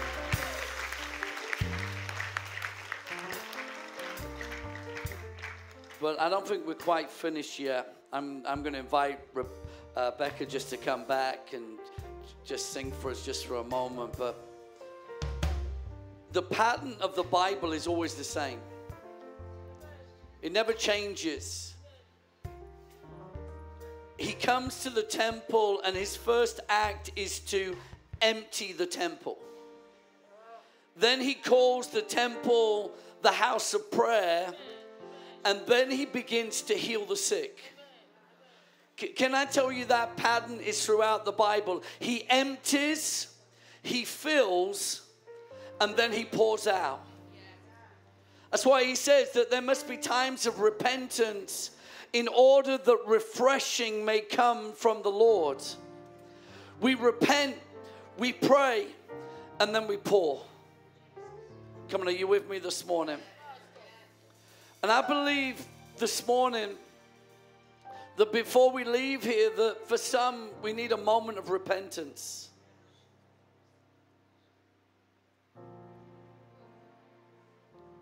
I believe this morning we need to just come in this atmosphere and decide that anything in us that is stopping the flow of the Holy Spirit needs to go this morning.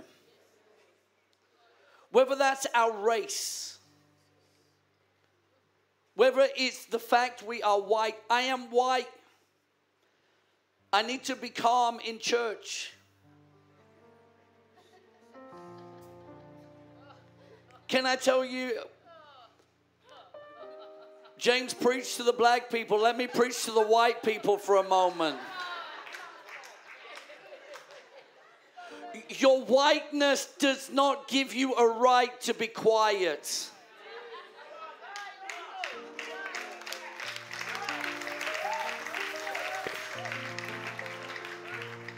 You say, well, that's a black thing. That passion thing is an African thing. That is a lie from the pit of hell.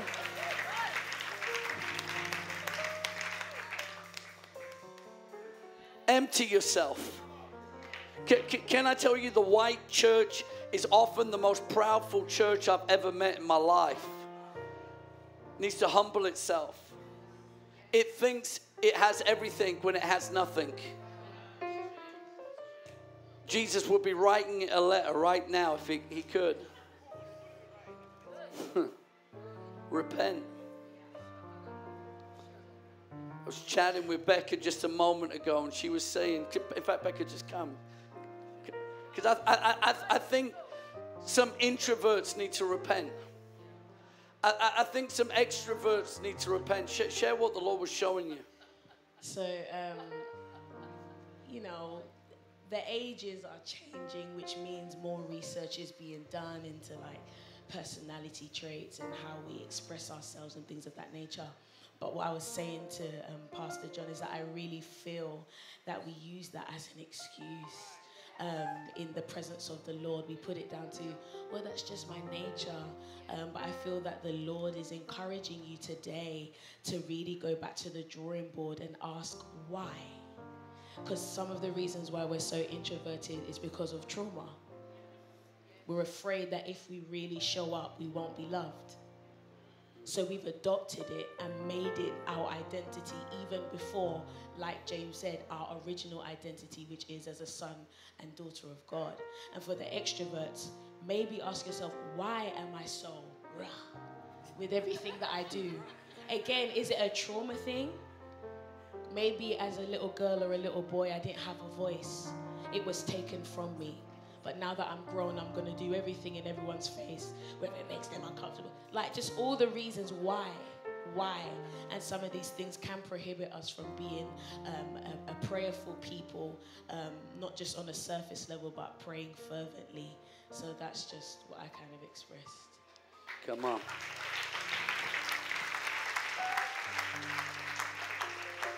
Now, hear me this morning. I'm not going to ask you to repent for being black.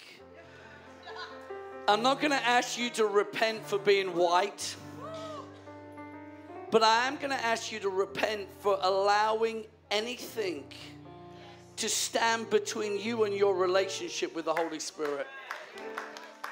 I'm not going to ask you to repent for being an introvert. Not going to ask you to repent for being that little bit extra. But I am going to ask you to repent for anything that has stopped you from being filled with the Holy Spirit. I don't know what your blockage is this morning, but I hear the Holy Spirit wanting us to go a little bit deeper, past the obvious sins, and to say this morning, you know what, Lord, empty me. Empty me of any pride this morning. Jesus, I pray right now in this atmosphere that we'd empty ourselves. We humble ourselves before the mighty hand of God. We fall upon the rock this morning, lest the rock fall upon us. And we say this morning, God, anything not of you, drive it out of us this morning. Any spirit not of you, drive it from our temples this morning.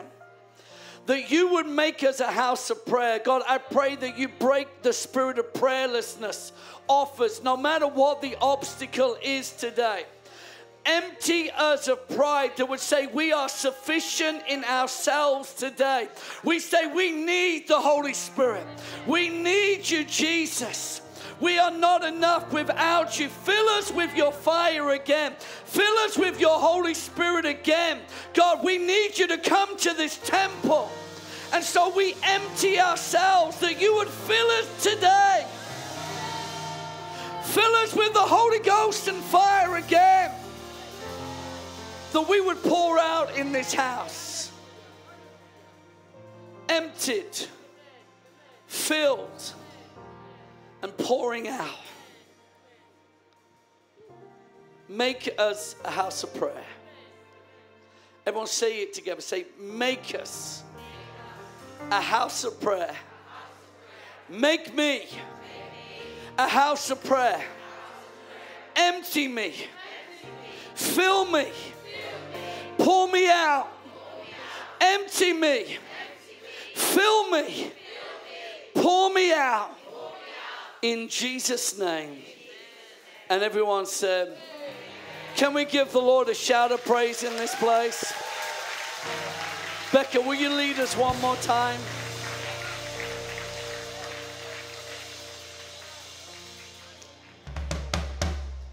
Hallelujah. What a time of gathering, amen.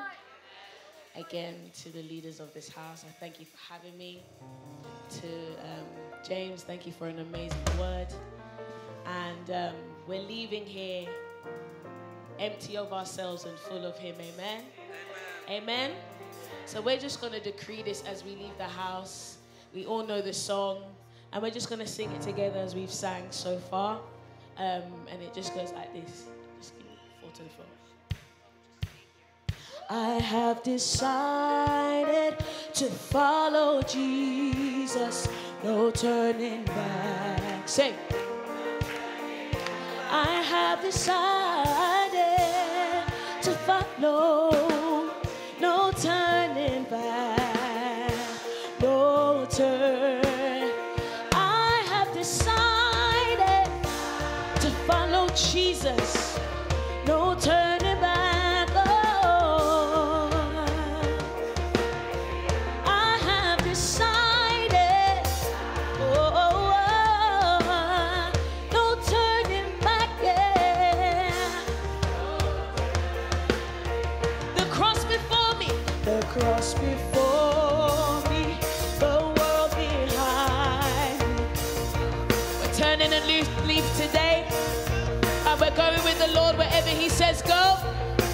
For me, the world behind, no turning back.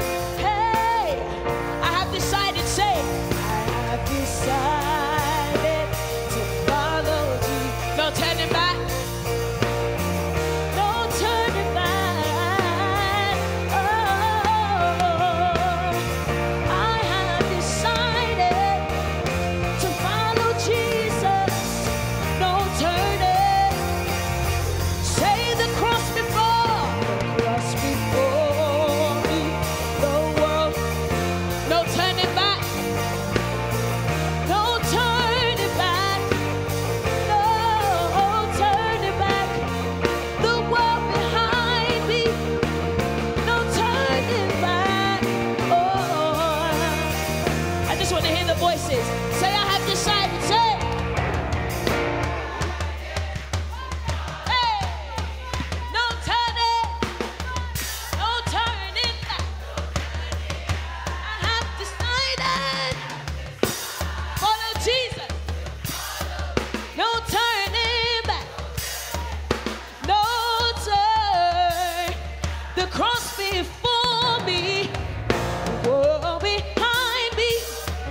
No turning back. No turning back. The cross before me and the world behind me. No turning back. Hey, I have decided. Oh, no turning back. No turning back. Oh, turning back.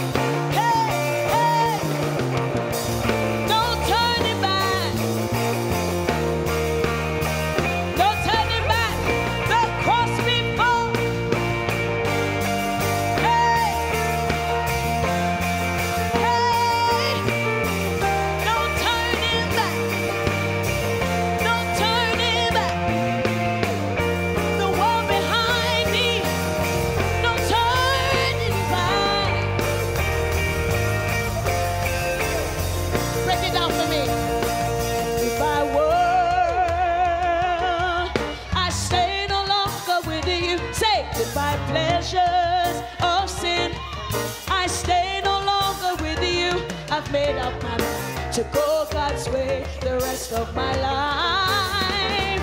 I made up my mind to go God's way the rest of my life. Say goodbye world, say goodbye world. I stay no longer with you, with my pleasures. I stay no longer. I made up my mind. I've made up my mind, say. The cross before me, the world. No turning back, no turning back, no turning back. The cross before me, the world behind. Hey, one more time, we're gonna say goodbye, world, say goodbye.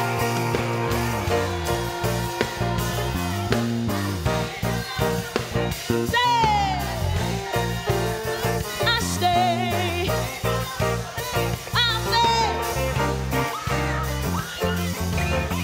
I made up my mind. Say, one more time, goodbye, world. Say, I stay no longer with you. With my pleasures of sin, I stay no longer with you. I made up my mind to go God's way the rest of my life.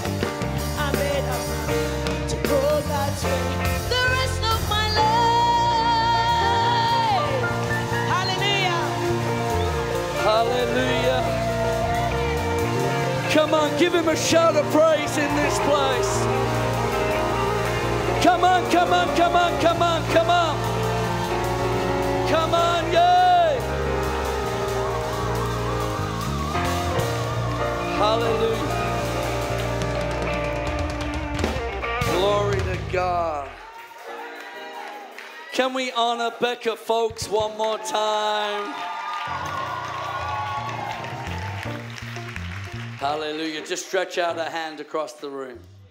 And may the outrageous love of the Father, the extravagant grace of Master Jesus, and the intimate fellowship of the Holy Spirit be with you all. Your best days are ahead of you.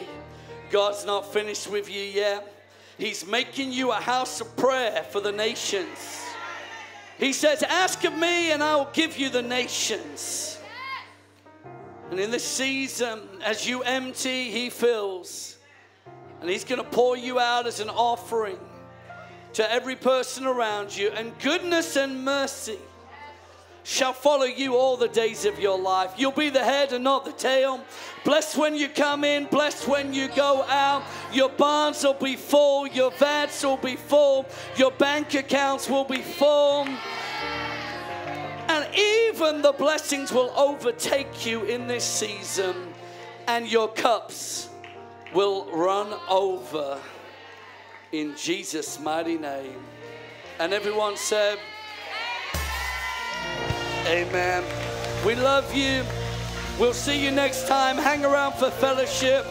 Don't forget, we're back tonight, 6:30, here in the building. Double portion Sunday. Amen. See you there.